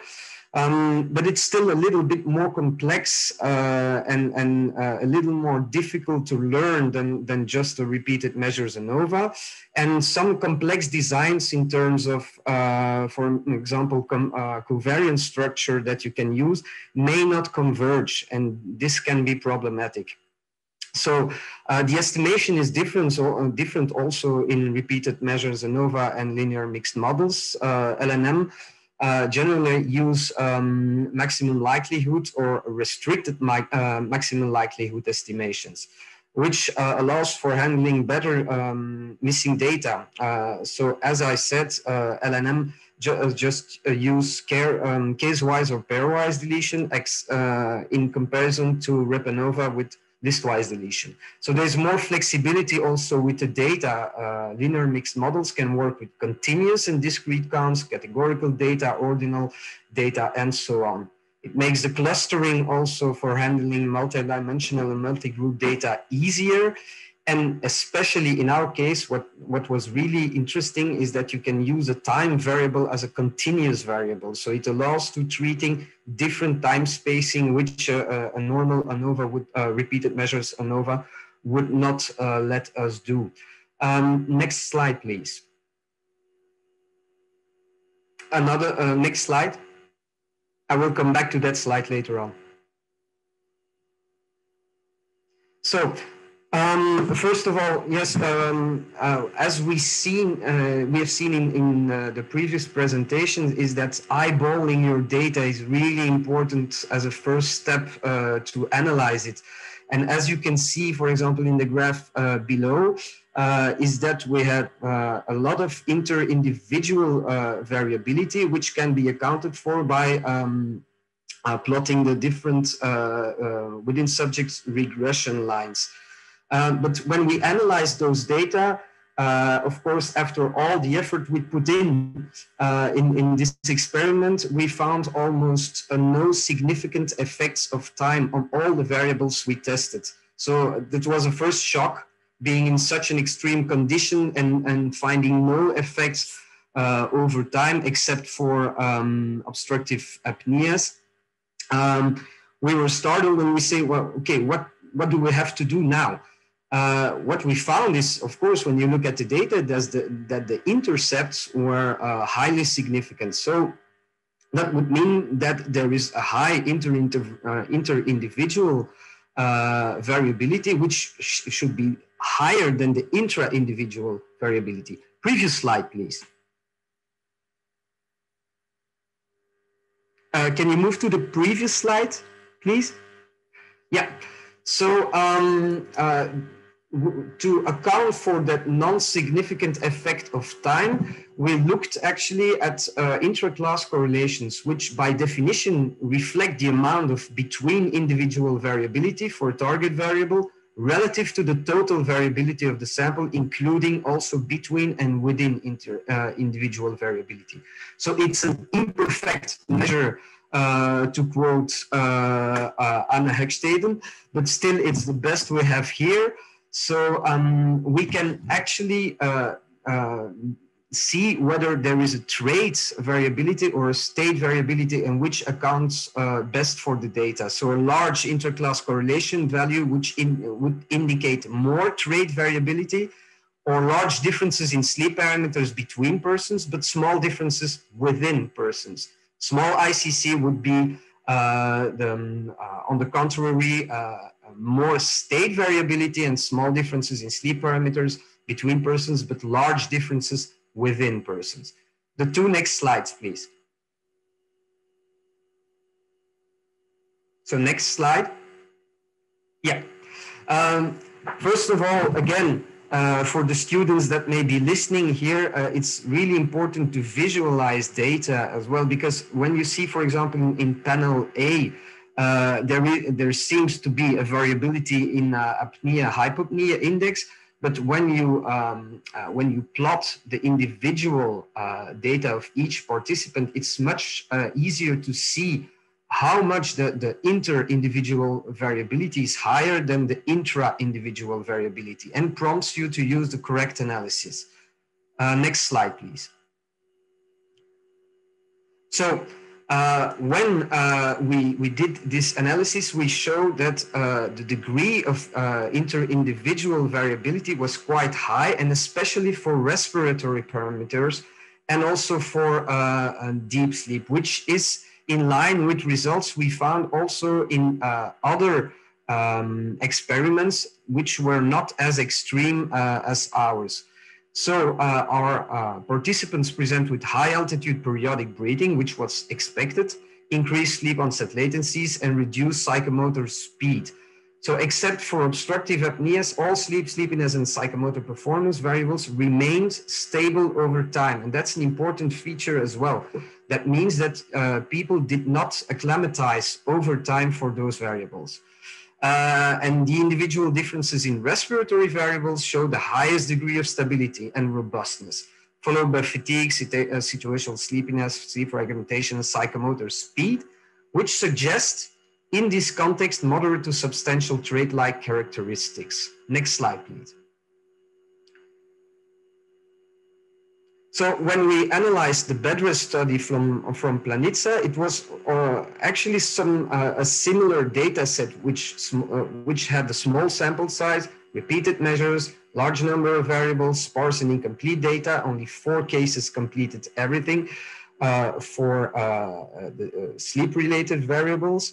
And high variability. The difference is here that the state condition is probably much more extreme than people in Antarctica. It seems bizarre, but it's like that. So we expect to begin with to have probably lower inter-individual variability and higher state variability. Next slide, please.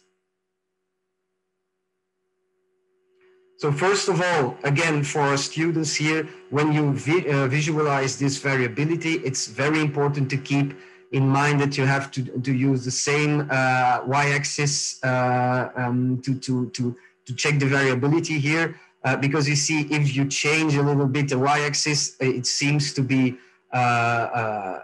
comparable, but in the next slide, you can really see how much of the variability differs from one condition to the other. For example, for the AHI, the apnea-hypopnea index, in normoxic condition, it stays relatively stable between ambulatory and bed rest conditions, while it's very different in the hypoxic condition. And this is well, misleading and the left side of the panel when you plot your data like that.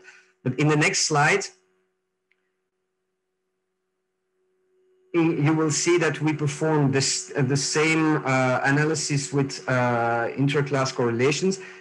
In comparison to our Europol data, the time variables were significant, but we observe some kinds of inter-individual stability, so a certain kind of trait robustness also in the data. Next slide, please.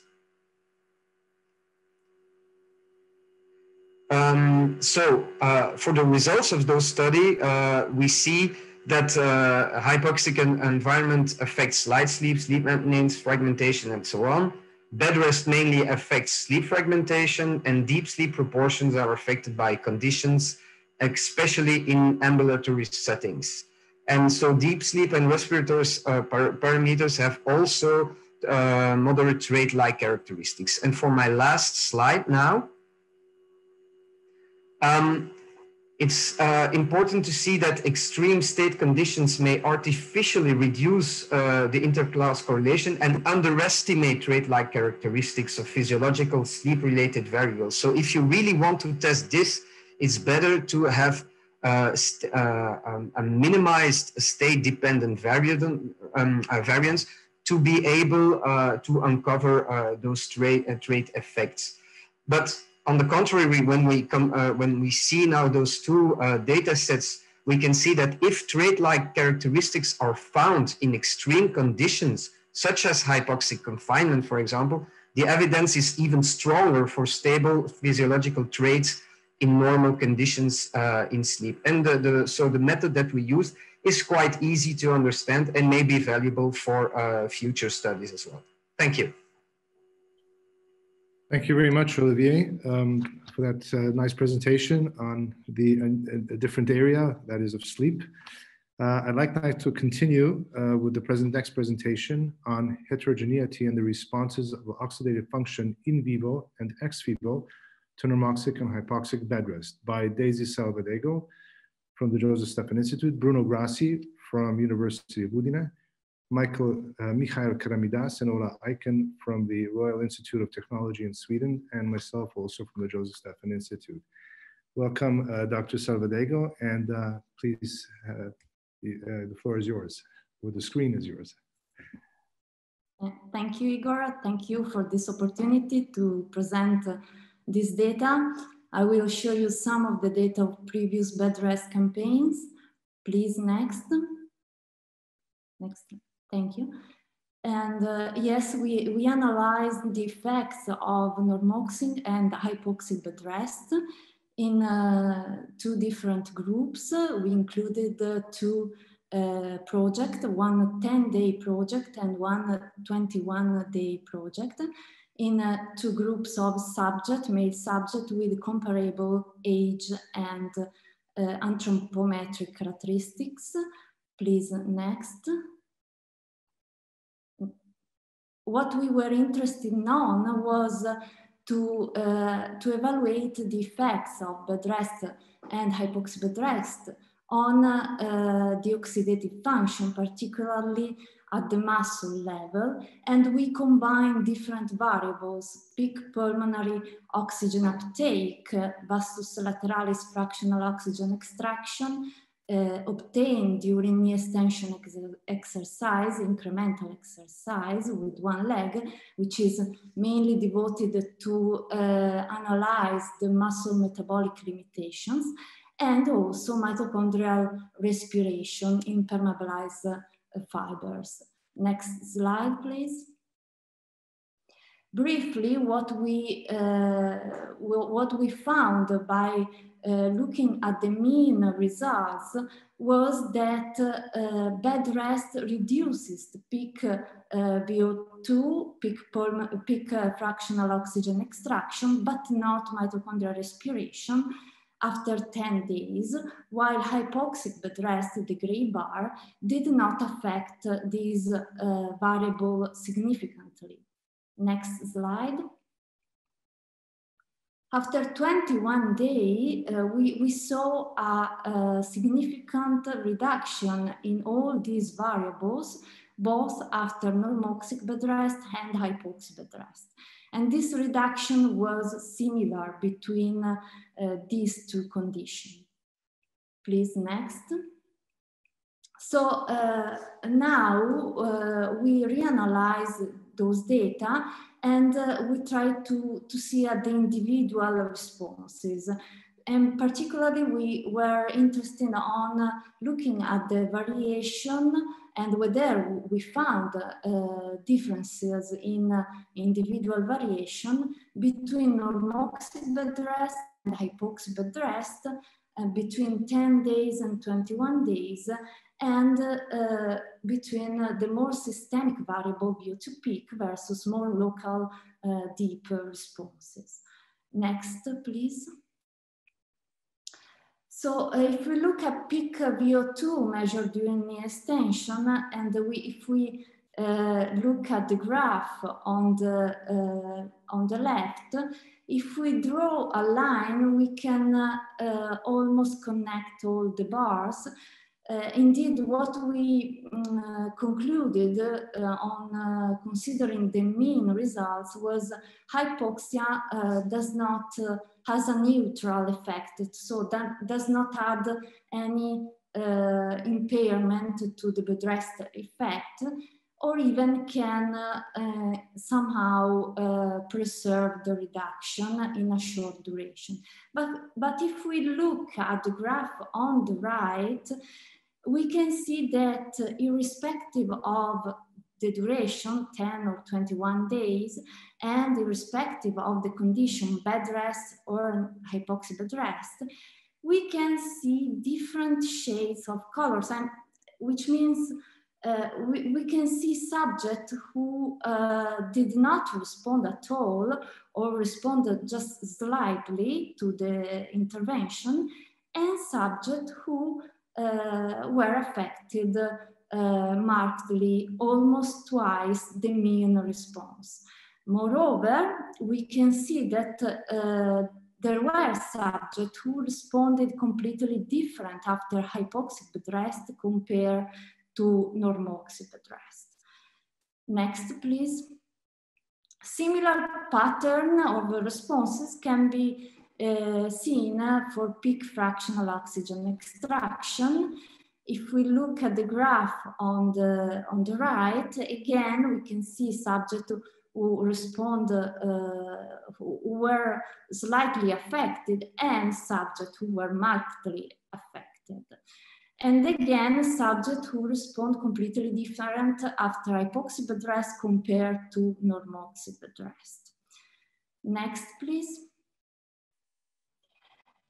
For mitochondrial respiration, the responses are somehow different.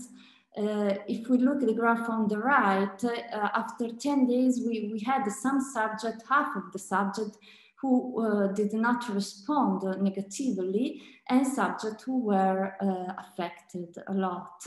While after 21 days, again, we can see different shades of colors. So we had subjects who were not affected or slightly affected, and subjects who were strongly, markedly affected by the intervention.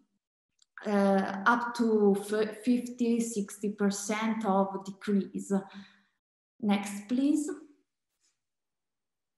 We try to correlate the results obtained after normoxic bed rest with those obtained after hypoxic bed rest for all these variables.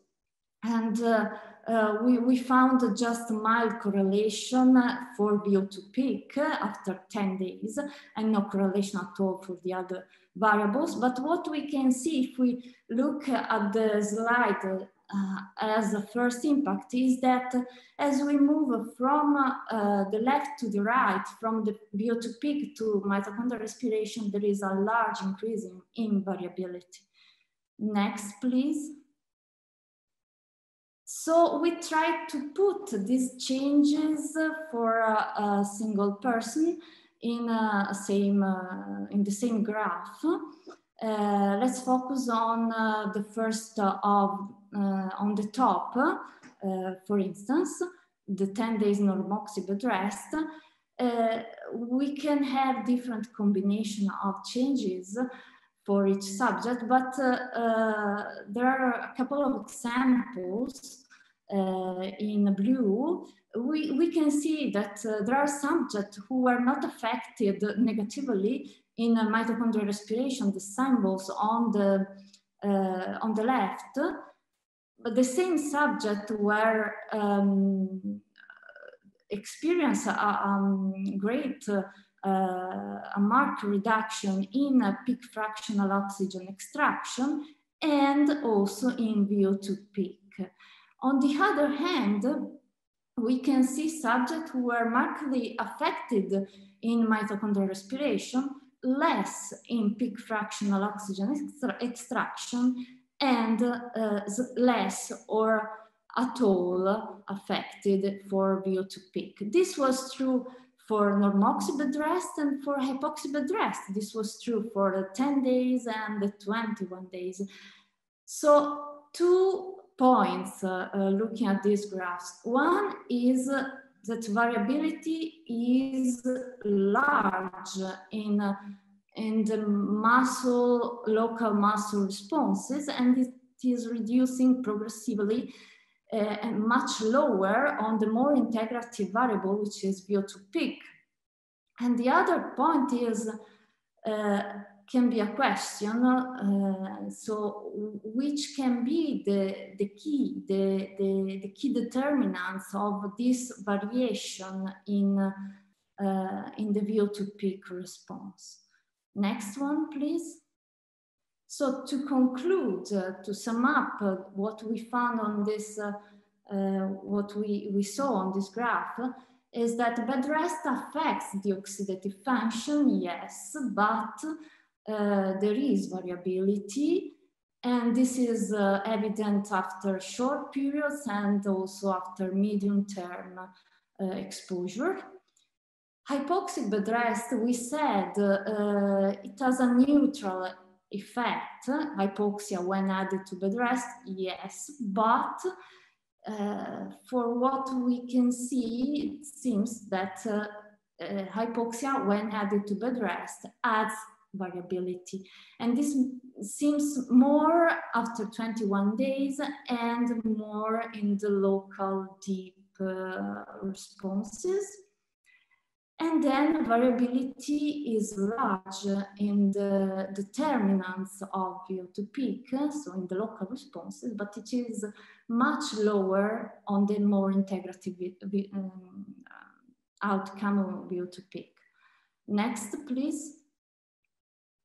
So next step could be to include also some upstream variable, let's say VO2 peak, whole body VO2 peak, which is the more integrative variable, related also with the health status of the subject, and we could calculate the probability to have a greater variation in hypoxia bed rest compared to normoxy bed rest, or in the 21 days compared to the 10 days.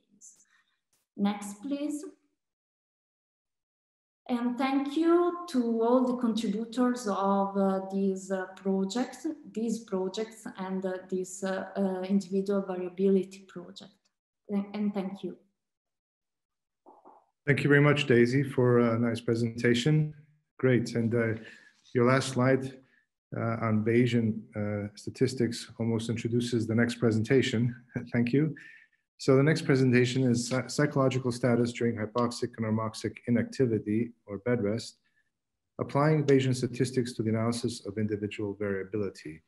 This will be a joint presentation by Kunihito Tobita of the Osaka Prefecture University in Japan and Adam McDonald from the Jozef Stefan Insitut in Slovenia. Co-authors on this study are Nectaria Stavru from the National and Kapodistrian University of Athens and myself from the Jozef Stefan Institute, and also associated with the Simon Fraser University in British Columbia, Canada. So I would like to ask, first of all, Adam to start the presentation, and he will then be followed by Kunihito. Adam? Thanks, Igor. Hello, good morning. Lovely to be here. Well, half here anyway. Rosie, if we could go straight to the first slide, please, that'd be great. If we let these two speech bubble brains here represent different people, like you and I, with different feelings and different emotions, words, different responses, and ultimately let them represent inherent variation, we can then start to easily understand that typically as humans, it seems that variation within our system, or any system, in fact, is well tolerated. And perhaps if we really think about it, it's actually desirable. We need that bit of variation and that fluctuation to drive change and adaptation to particular environments or environmental stressors. From an emotional perspective, is having a response or a set point of neutral acceptable or even appropriate? And how could we go about our day without having some emotional response? What kind of dreary concept would that be, or existence? Do we really expect everyone to willingly follow the same response to certain situations? And of course, no, and nor should we. But why do we allow our day-to-day lives fluctuate and vary, but we don't consider or expect the same thing to happen in our experimental lives? And to me, that seems odd. So what do we do? Next slide, please. Well, historically, what we've done is we've ignored it. And I myself am guilty, and I've added a limitation to a paper to have another researcher consider this in the future. So if you take this population on the left, here you can see there's reds and greens and blues and blacks and all sorts of colors and people and mixes. And what we do is we break them up into groups or interventions like A, B, C, or in this case, normoxic bed rest or hypoxic bed rest. And then following our experiment, we find something significant, which is great. Now we see this on the graph on the right, but in each of those groups, you see that there are varying shades of each color and they represent variation. Now we can hide this, or we can ignore it in the standard deviation as you see here, or for being really sneaky, we might put in standard error mean. So the aim of today's talk is to take this data that I've once published and apply a new analytic approach to see if we've glazed over something important or potentially very interesting. Next slide, please. So in the last 10 years, what we've done is conducted a program of research to examine the individual and combined effects of hypoxia with bed rest on multiple physiological and psychological outcomes. And these are the studies listed below here. Now, one thing to note before I hand you over to my colleague, Professor Tobita, is that while we label these studies 10 days and 21 days, the actual subject commitment is 18 days and 33 days respectively for those interventions. But even more so is when it comes to the crossover design, the difference in the time commitment is 5 months for the 10-day study and more than a year for the 21-day study. And this will become important later. So now over to you, Professor Tobita, and the next slide, please. Thanks, Adam. One measure of the individual differences is the standard deviation. However, the number of participants in the bed rest study is relatively small and may not reflect individual differences in the population.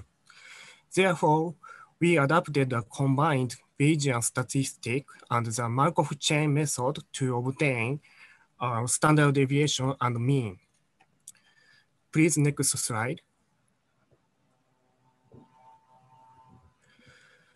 We can generate sample data using the Bayesian method, and then we run it thousands of times to generate each group from the normoxic bed rest and hypoxic bed rest. We generate a large number of probability sample data, and then from that generation of the data, we can see that the distribution of to 5,000 changes, but after 5,000 to 10,000, there's no more changes in the distribution of the generated data. So we know the prediction is pretty accurate at that point. And then once we know it's accurate, we start to analyze the generated data set. We can find the means and the standard deviations from each sample set, iteration 5,000, 5,001, 5,002, and so on, all the way up to 10,000. We also compare the difference between normoxic bed rest and hypoxic bed rest groups, and we see all those differences. Then, as shown in right upper graph, we create 95% high density interval, which range from 101 to 102, is where our predictions for the mean. Please, next slide.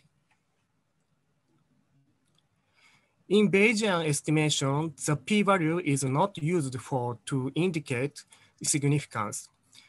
Instead, we look at the 95% high density intervals generated by the difference between the groups. Upper figure shows that the difference of the mean is more than 0.16 at minimum and up to 1.89 at most. We consider that the difference between the groups in the mean leads us to significance in there. And we can say those two groups are different. Please, next slide. Let's take a look at the result of the analysis. I will only show you the results of the duration effect. The means and standard deviations for conditions 10 days and 21 days are shown in left and the right.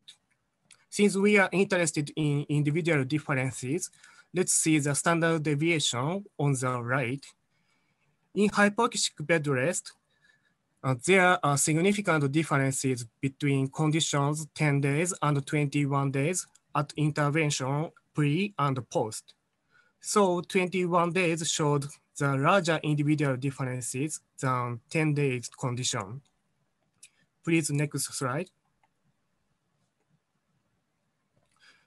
The total mood disturbance for each participant were estimated by Bayesian regression model. The 10 days condition shown by the blue line has a small difference in the pre and a larger difference in the intervention mid and late periods. Increasing pre to mid, it could indicate the hypoxic effect. On the other hand, the 21 days condition does not change the emotional statement during intervention.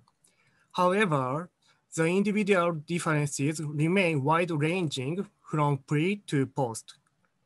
Although there is a difference in the emotional statement between participants, it can be interpreted as an overall stability. Please, next slide.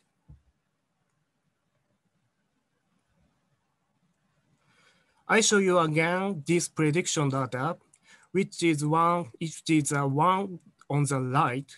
I want to compare it to the actual data that we recorded so that I can highlight the difference between the two methods. You can see there's a lot of noise in actual data. It becomes very difficult to run statistics and find significance within that data set. What we do is we remove the noise and show predictions with a high degree of accuracy. We can highlight both individual differences and change of the groups. Then we can find results and characterize our data more appropriately. This is where I pass the baton to Adam.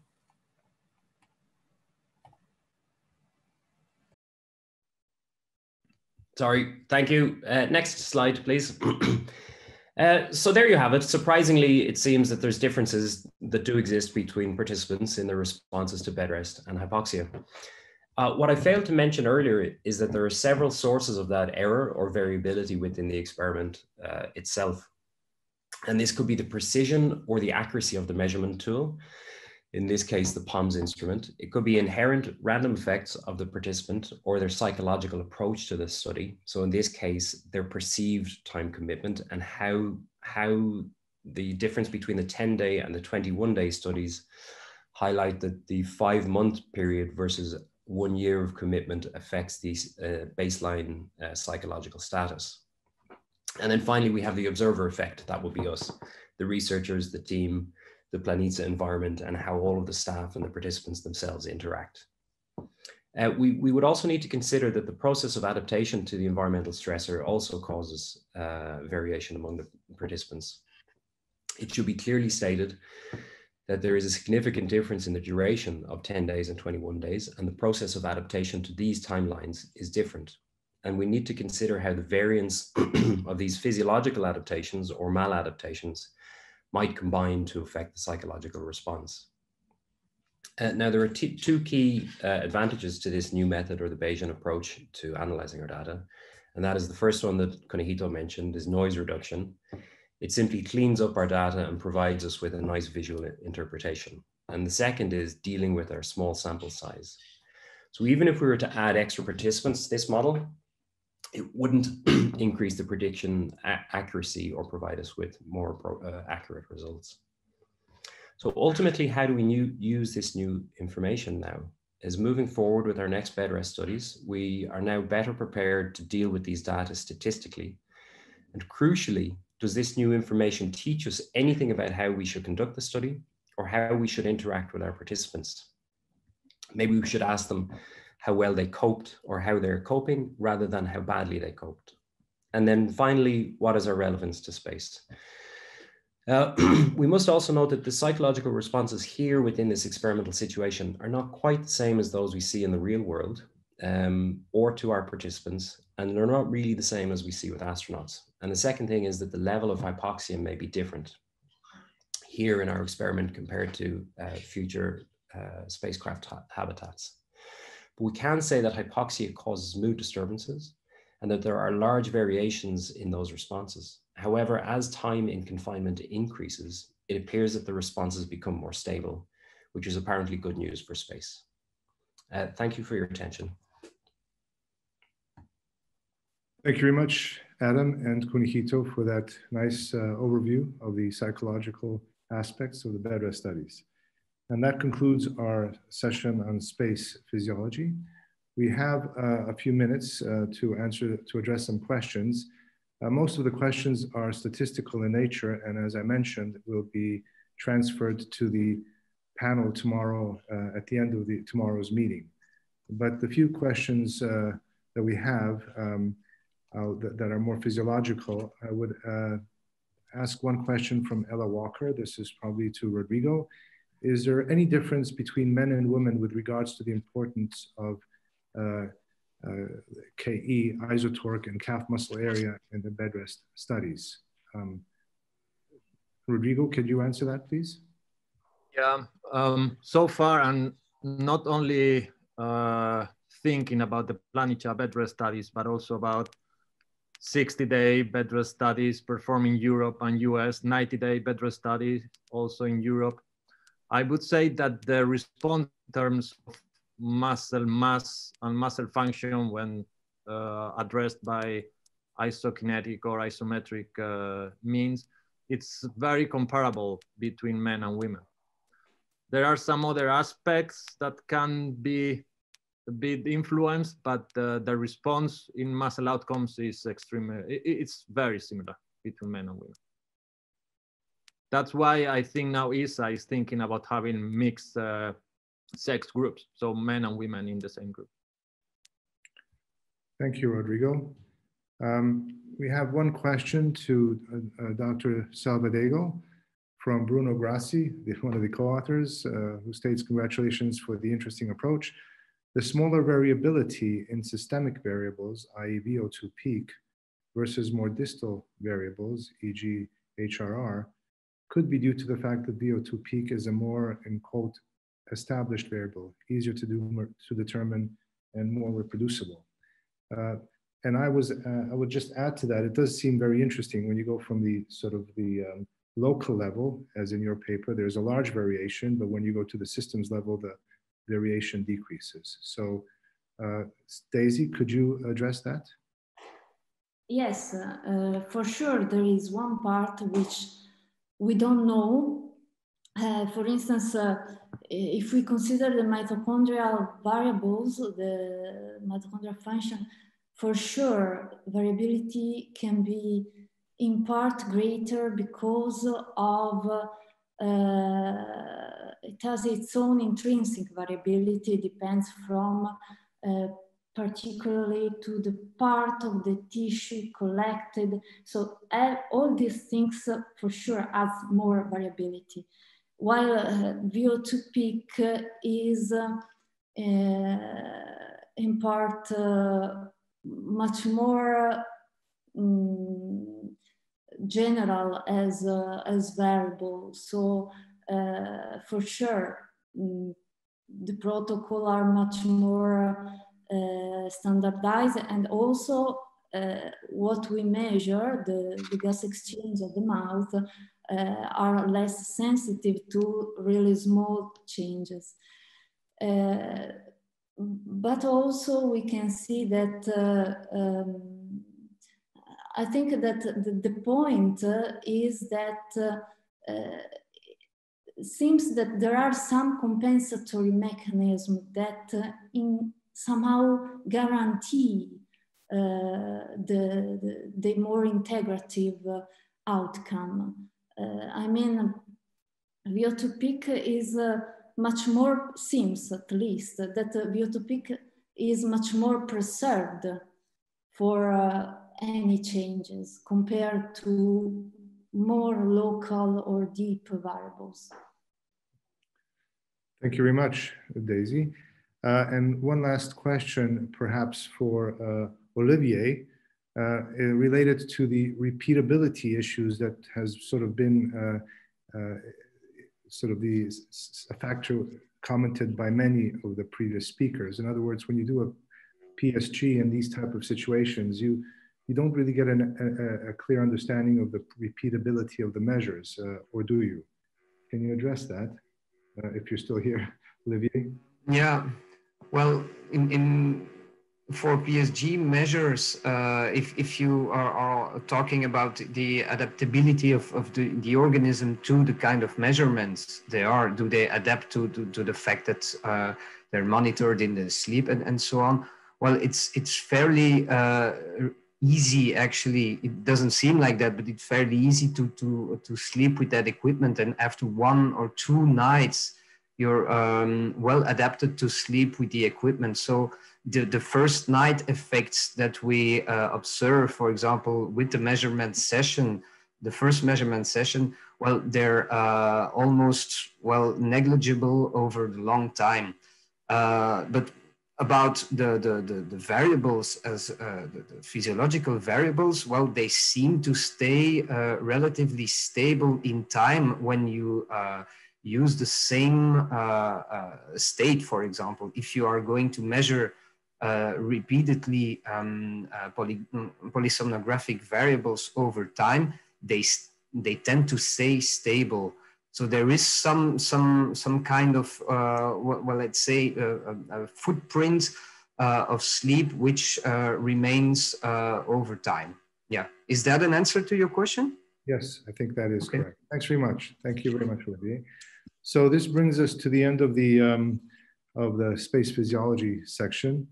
And we are now going to continue with the session on temperature regulation. So I would like to introduce the first presentation on individual variation in the vascular response of individuals to thermal challenges. This presentation is by Jennifer Wright from the University of Portsmouth, as well as Professor Michael Tipton, Heather Massey, and Claire Eglin, all from the University of Portsmouth. So Dr. Wright, can I ask you to present this, please? Thank you. Hi there, thank you for that introduction, and thank you for inviting me to present today. Today I'm going to be presenting on the individual variation in the vascular response to thermal challenges. And the data that I'm going to be presenting forms part of a wider study in which we're investigating the pathophysiology of non-freezing cold injury. So next slide, please.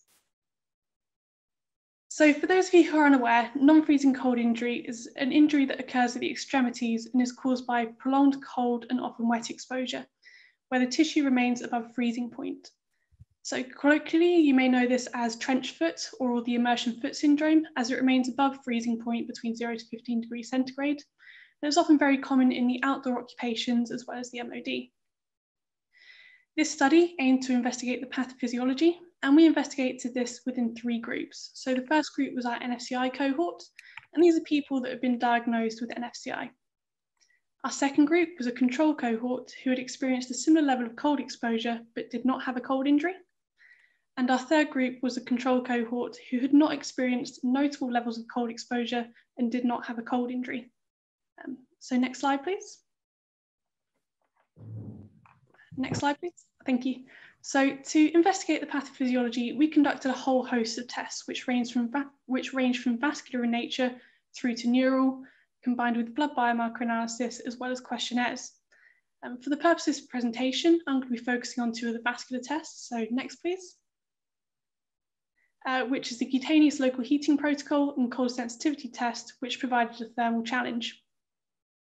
For all of these tests which are presented here today, we had to control for a lot of extraneous variables, which could have had an influence on the results. So next slide, please.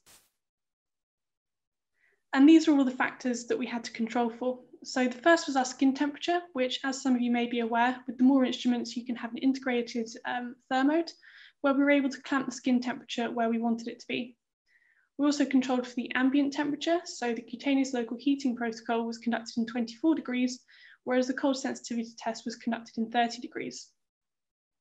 We also asked all of our participants to conduct some standardized exercise before taking part in the tests to remove any vasoconstrictive tone, which has been found to influence the results. We also controlled for nutritional factors, which we know can affect vasculature, such as the caffeine, foods rich in nitrate, alcohol, and also smoking before we conducted the tests. We also controlled what the participants were wearing, so they came in wearing standardized PT kits.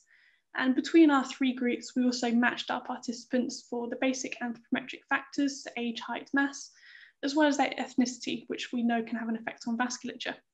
And this was really to try and minimize that individual variation and influence that could affect the results of each test. So next slide, please. So what is the cutaneous local heating protocol? Well, it's a protocol which is depicted by 3 distinct phases. The first phase being a 10-minute baseline period in which we measured the skin surface blood flow using the Moore laser Doppler instruments, where we clamped the skin temperature at 33 degrees centigrade. We then increased this temperature of the thermode to 42 degrees for a further 20 minutes, and then increased it further again to 44 degrees for a further 15 minutes. Of these 3 phases, we were interested in 4 distinct time points. So a region of interest at baseline, the initial peak in skin surface blood flow following the increase in temperature, a stable region of interest at 42 degrees, followed by a stable region of interest at 44 degrees. From this flux data, we then took it forward, converted it into cutaneous vascular conductance measures, which we then used for our analyses. So next slide, please. So we can see these 4 regions of interest that we're interested in depicted on these 4 graphs here, where we have plotted the mean and standard deviation of cutaneous vascular conductance, or CVC, for the 3 groups. Now, from looking at these graphs, you'd be forgiven for thinking that our NFCI and our cold control group were very similar in nature, whereas our third group, our control group, was very much reduced across all time points. From this, you might expect there to be some statistical significance within the groups. However, when we overlay the individual data, so next please. So here we can see the individual data for each participant, where you can see that there's a lot of overlay and a lot of individual variability, both within the groups and between the groups. And from this, as a result, we did not actually see any statistical significance across any time points during the cutaneous local heating protocol. So next slide, please. So moving on to our next test, we had the cold sensitivity test. And some people in the audience may be very much familiar with this, as it has been used in the past as a tool for assessing non-freezing cold injury. Again, it's depicted by three classic points. So a stable baseline period, which consisted of resting in 30 degrees centigrade, followed by a 2-minute immersion of the affected extremity. So in our participants, it was their left foot in 15 degrees centigrade water. We were then primarily interested in, for these purposes presentation, the skin temperature as well as the skin surface blood flow in the 10-minute rewarming period following this immersion. So next slide, please. And that is what we can see depicted on these two graphs here. So on the graph on the left, we have our skin temperature of the great toe, whereas our graph on the right depicts the CVC values once again. And these red lines on the graph show 3 time points, so pre-immersion, 5 minutes post-immersion, and 10 minutes post-immersion, what was happening in the great toe. So the red line is our NFCI cohort, and as you can see, quite surprisingly, there is a lot of individual variation between the group. So we'd expect to see these quite closely bunched together if the phenotype of non-freezing cold injury was typical between each participant. However, as you can see, they're quite spaced out. And this becomes even more complex when we then overlay the cold control group. So next, please. Which we can see here on our blue lines. So typically we'd expect to see a lower skin temperature and CVC within our NFCI group versus our cold control group, because in theory, our cold control group are not injured. However, as you can see, they're very much entwined, which becomes further complicated again when we then overlay our control group. So next, please. Which we can see in the green lines here. And these are supposed to be people that have had not very notable levels of cold exposure that are displaying very similar results compared to our NFCI cohort. So next, please. Surprisingly enough, we did actually see some significant difference between our control group versus our NFCI group 10 minutes following immersion. So although this was statistically significant at that time point within skin temperature, we've got to be very wary here of depicting the difference between clinical significance versus statistical significance. Although statistical significance was present, we then need to consider moving forward once we've depicted the pathophysiology of NFCI, how we then take that forward into building a classification or diagnosis system. So based on these graphs here, I would not be very comfortable in taking forward skin temperature at 10 minutes post-immersion forward as a clinical diagnostics tool, singularly on its own to diagnose non-freezing cold injury. It very much have to be used in combination with some of the other tests that we've conducted, such as the cutaneous local heating protocol or others that were listed within the first few slides, the tests that we've investigated. So moving on to the next slide, please. So what does this mean moving forward? Well, we've been looking into different forms of analyses. So although for this study, we've already conducted the basic levels of different ANOVAs, we've enlisted the help of various statisticians to try and undertake some form of clustering analysis. So from our 3 groups, we can see that they're clearly not distinct in nature within the results that we've obtained.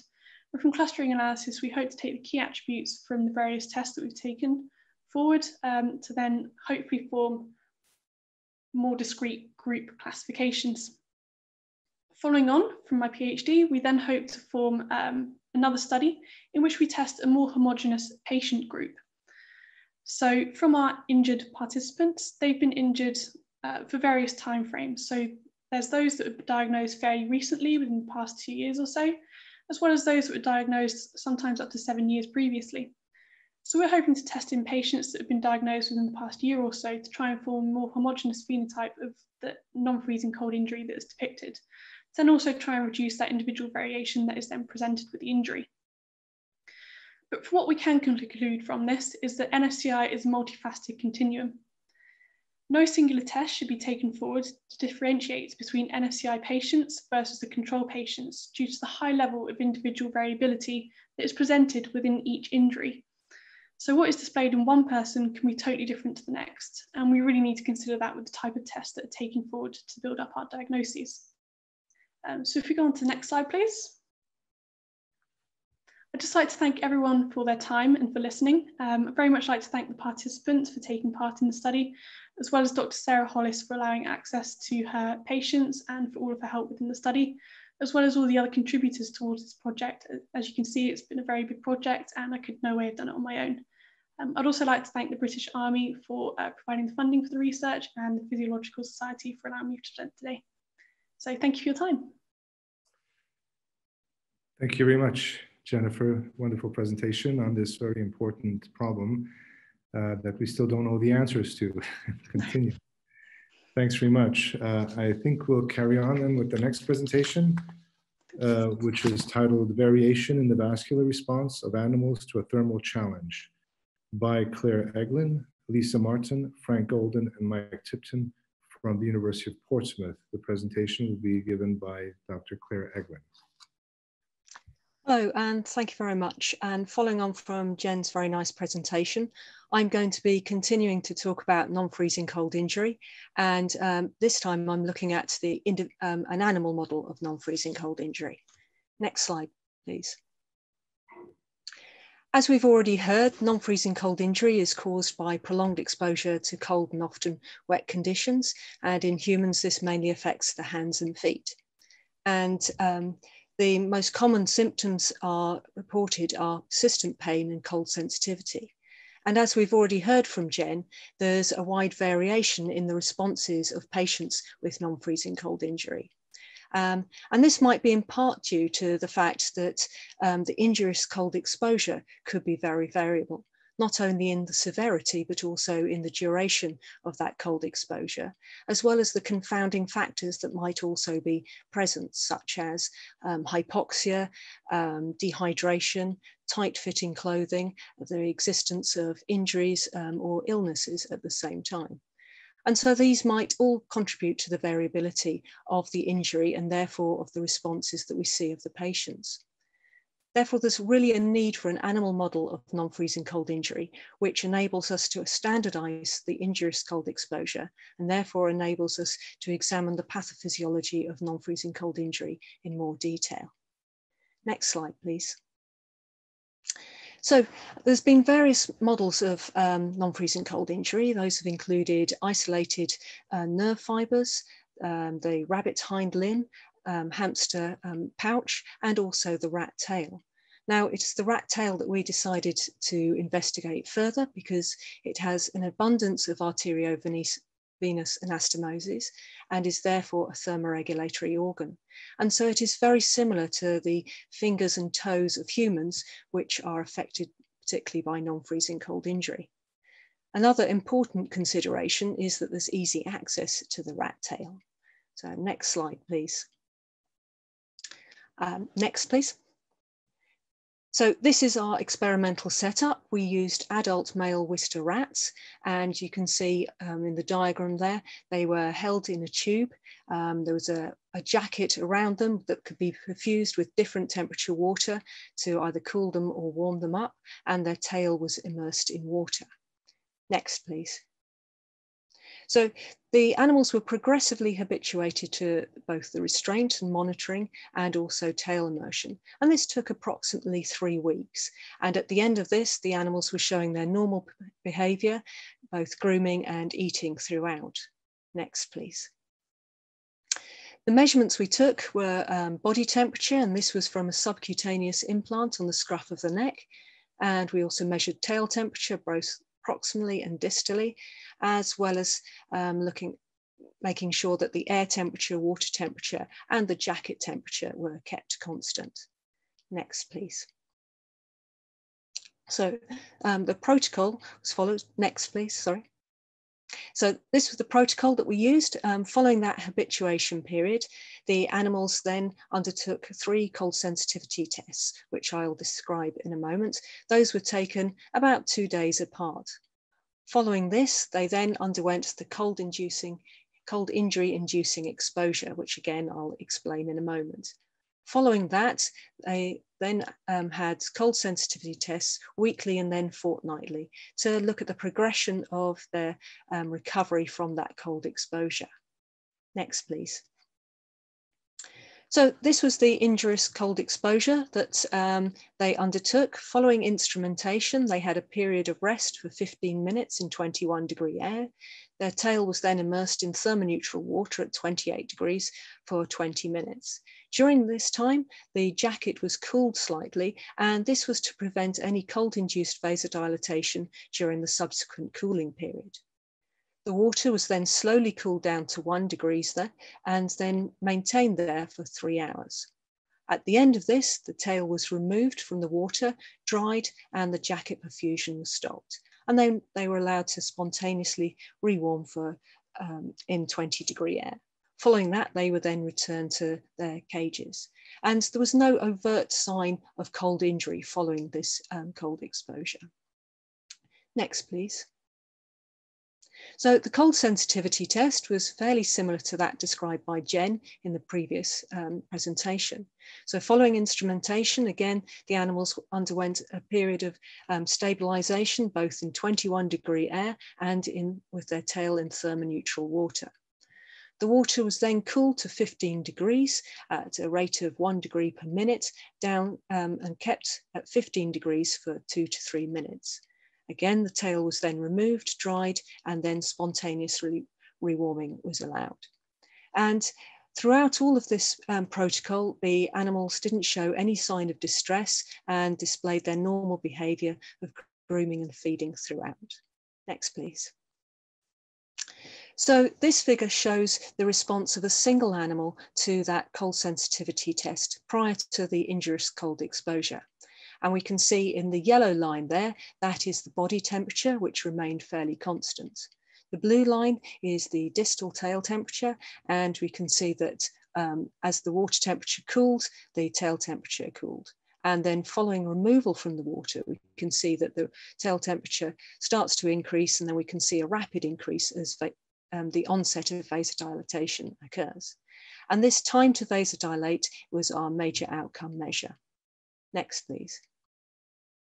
And this is the response of that same rat following that cold injury exposure. And we can see that the rate of rewarming is much slower. And in this particular animal, that we didn't see the onset of vasodilation during the experimental period. Next, please. If we look at the group data now, so this is the time to vasodilate, both pre-injury and post-injury, we can see that there's a wide range in variability, both before the injury and following the injury. And in 5 of the 6 animals, we saw an increase in the time to vasodilatate.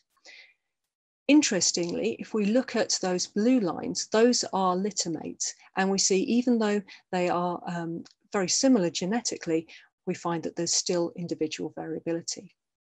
What I'm going to show in the next few slides is the measures that we undertook, the alterations in the protocol that we undertook to try and reduce this level of variability. So next, please. So we modified both the cold exposure and the cold sensitivity test in the next few slides to try and reduce this variability. So in the first experiment, we altered the cold exposure such that instead of having a 3-hour period of immersion, this was reduced to 2 lots of 1.5 hours or 3 lots of 1-hour exposure, as it is thought that the repeated exposure might be more injurious. In addition, the cold sensitivity test was changed to increase the immersion in 15-degree water to 10 minutes. And what we can see here is the individual responses to each of the rats, both pre-injury and post-injury. And prior to injury, we can see that there's a lot of individual variation, and this is continued after the injury as well. Next, please.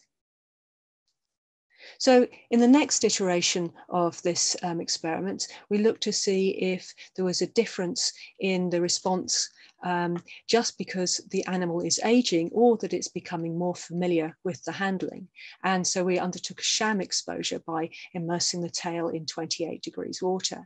And again, we can see that this probably isn't the case, as although there's a lot of variability, we didn't see a large increase in the time to vasodilate following the sham exposure.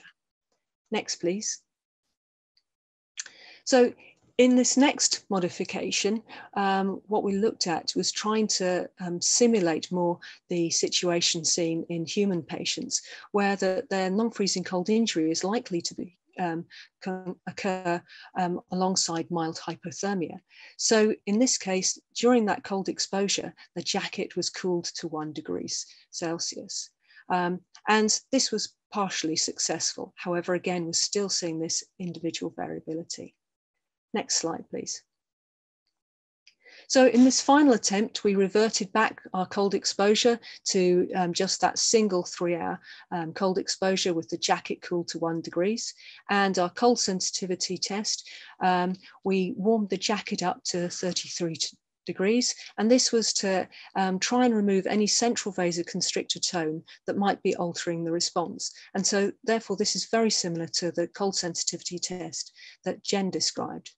And this seemed to be successful in reducing the variability seen prior to the injury. However, again, we're still seeing considerable variation following the injurious cold exposure. Next, please. So in conclusion then, we managed to reduce the variability in the time to vasodilate before the injury occurred in the cold sensitivity test. And this was probably because of tighter control of body temperature. However, there was still intra and inter variability present. Following the cold exposure, there was a large variability in the response, despite the tight experimental control that was undertaken, both in the environment, the testing procedure, and the fact that we were using purebred Worcester rats. Next, please. I'd like to acknowledge particularly Frank Golden's involvement in this project. He was instrumental in running the studies and getting the whole project up together, as well as Lisa Martin, who was involved throughout all of the testing. I'd also like to thank the involvement of Robert Innes and David Late in the project. And thank you very much for listening. Thank you very much, Claire. Great presentation. And that concludes our session on temperature regulation. We have some time now for questions, and I will, there are a couple here that I'll read. One is from Thad Wilson. This is probably for Jennifer. Was the human toe skin the pad, nail bed, or dorsal aspect? There could be neural and vascular differences between these locations. So perhaps Jennifer, if you can address this, please.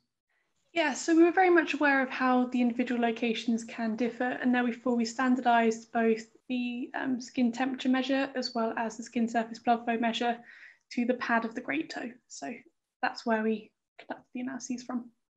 Mm-hmm. Okay, thank you. And a question for Claire. The core temperature, obviously you were trying to prevent hypothermia during this experiment. Did you have problems with maintaining body temperature? That's my first question. The second question is, as I'm not an animal physiologist, but I understand that the rat tail actually changes with aging. So if you have a young rat or an older rat, as you had, the tail is comprised of, I should say, different proportions of tissue. Does this have any effect on how on the responses?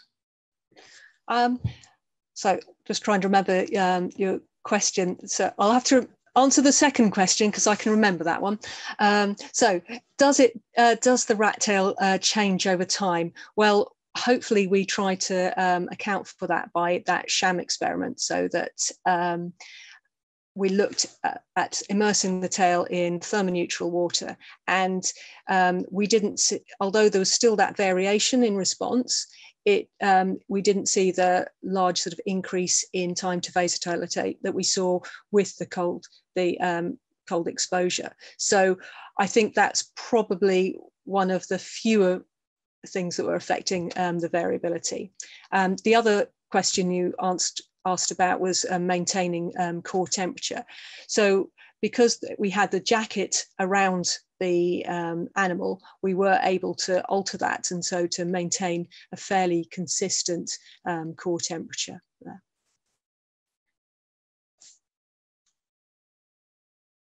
Myself. during the cold exposure, I didn't see any core temperature, or I might have missed it. So you actually reduced the jacket's water temperature, correct? So this may have affected the core temperature in your. Yeah, sorry, I was talking about during the cold sensitivity test. The core temperature, I believe, was reduced slightly, but only to suppress cold-induced vasodilatation. So the body temperature was within the sort of normal range. Okay. Thank you very much to both our speakers. I will now, I'd like to now invite you to the networking session. So this is something new also for me, but what will happen is when I say, when I give Rosie the go ahead, she will actually paste a link in the chat section, and that link will then be there for about 10 seconds or so. And so I would like to invite you then to go to this new link, if you like, for the networking session. And when we're there as a group, then Rosie will establish several breakout rooms of 5 or more individuals. And in these breakout sessions, it's basically to discuss the issues that were raised, and perhaps I'm supposed to provide some ice-breaking questions.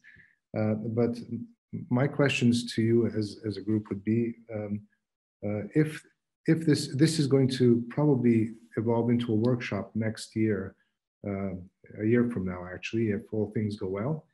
And we'd like to ask, what would you like to see in this workshop? We envisage it as a workshop where you would bring your data to a group with statisticians, mathematicians present, and try to look at your data from the point of view of individual variability. So would this be something of interest, and would you be interested in participating in something like that? And of course, we'd also like to know if this has helped you in your research, or can you provide, perhaps in the next year, some other examples that would be of interest to our members, if you like. So these are the issues I'd like you to maybe discuss, and we'll bring your ideas and comments back to the group.